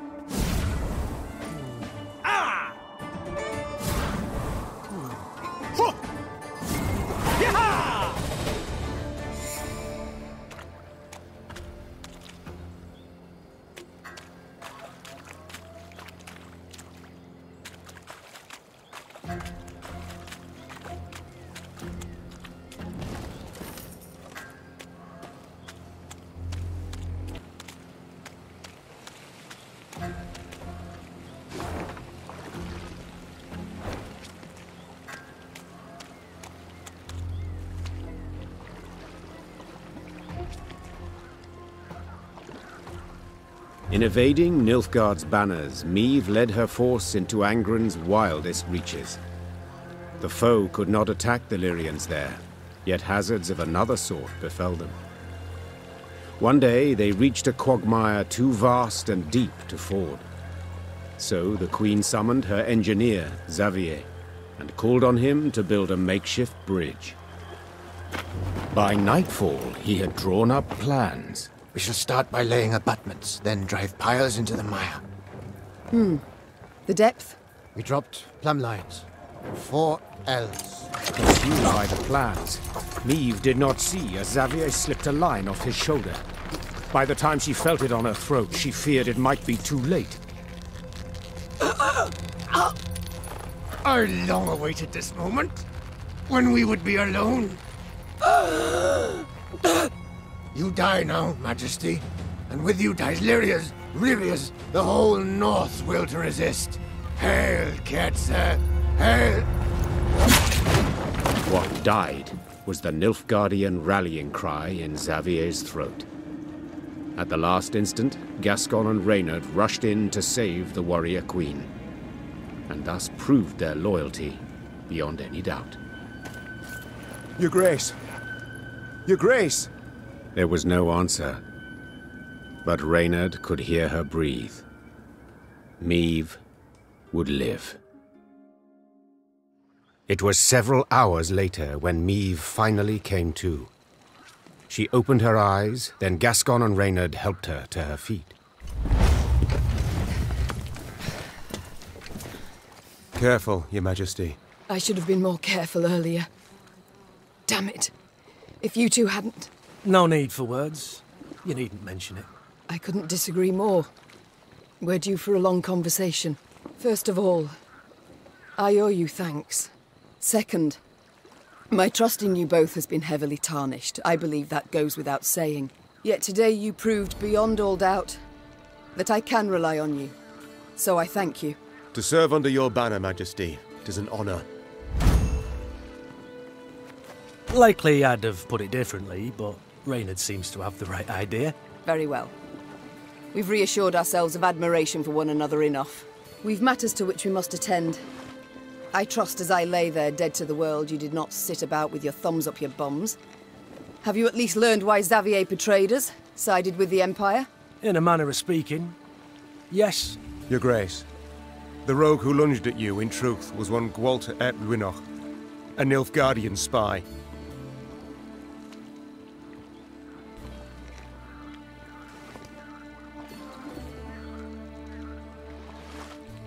This discovery you made how? We found in his toolbox a concealed compartment, letters inside. Though encrypted, we managed to decipher them. They were the Grey Rider for you to read. The swine. An Imperial spy in my ranks this whole time. But to wait so long to strike, why? He'd only just received the order. Another letter in the box, signed by General Eb Dahi, stated, to Gwalter ep Luinoch, eliminate M at first opportunity. Honourless bastards. They'll stop at nout. Now, Meve, you'll gain nout by getting riled. No sense to it. This is good news, in fact. Is that so? Think. Ep Dahi had a spy in our midst. He knew our movements, had his eye on us, his finger on the pulse. He knew our plans, who we parlayed with, and yet he didn't order your assassination. For you posed no threat. Well, clearly so much changed. Congratulations. Nilfgaard fears you now. And rightly so. Just a moment, that makes no sense. He saved my life in Mahakam, on the bridge. He did, for he had to. In one of the letters we found, Ep Dahi orders Gwalter to watch over Elder-in-Chief Hoog. The Scoia'tael in the mountains was sent there by Nilfgaard to recruit dwarves, but their commander, the Vixen, they feared she'd attack Bruva himself. Something Eb Dahi wished to avoid. Naturally. For someone else could seize power, someone not so neutrally inclined. Someone more likely to aid me, gods forbid. But we found him in the rubble at Rosberg, midst the ashes. Precisely what placed him beyond suspicion. We suspect Gwalter enlisted with the Edanians some years past, infiltrated that army. He had a hand in Rosberg's defence. Then, when the time was right, he lent that same hand to its demise. Caused an explosion that tore a hole through its walls. It worked, but at a price. He suffered severe burns. If not for our medics, he'd have... Stop. So it was not elves who brought about the fort's fall as he claimed? A filthy lie to stoke the fires of racial hatred. To stir conflict and chaos and rage that would make the realm of Edirn waver and fall. If we're to judge by Rayla's actions, he was rather successful. Bastard. Yet even so badly hurt, in such pain, not for a moment did he drop his mummer's act. I've heard much of Nilfgaardian spies, Your Grace. They're trained from childhood, face constant indoctrination. They do anything for the Emperor, anything and everything. As soon as Gwalter spotted a chance to join our ranks, to be at your side, he took it, exploited it ably. We've talked enough. We must form up, move on. Majesty, you ought to rest. You stand swaying. Your step can't be too sure. Only my horse needs step true. Maeve, you've just about had the life chopped out of you. No time to play the hero. I'm not Gascon. Quite the opposite, actually. These damn swamps, they terrify me. I wish to get the hell out and never, ever look back. The Aruga lies near. I sent scouts ahead. They've secured a barge. We can sail to Red Lobington. Splendid. Sound the horns. We march.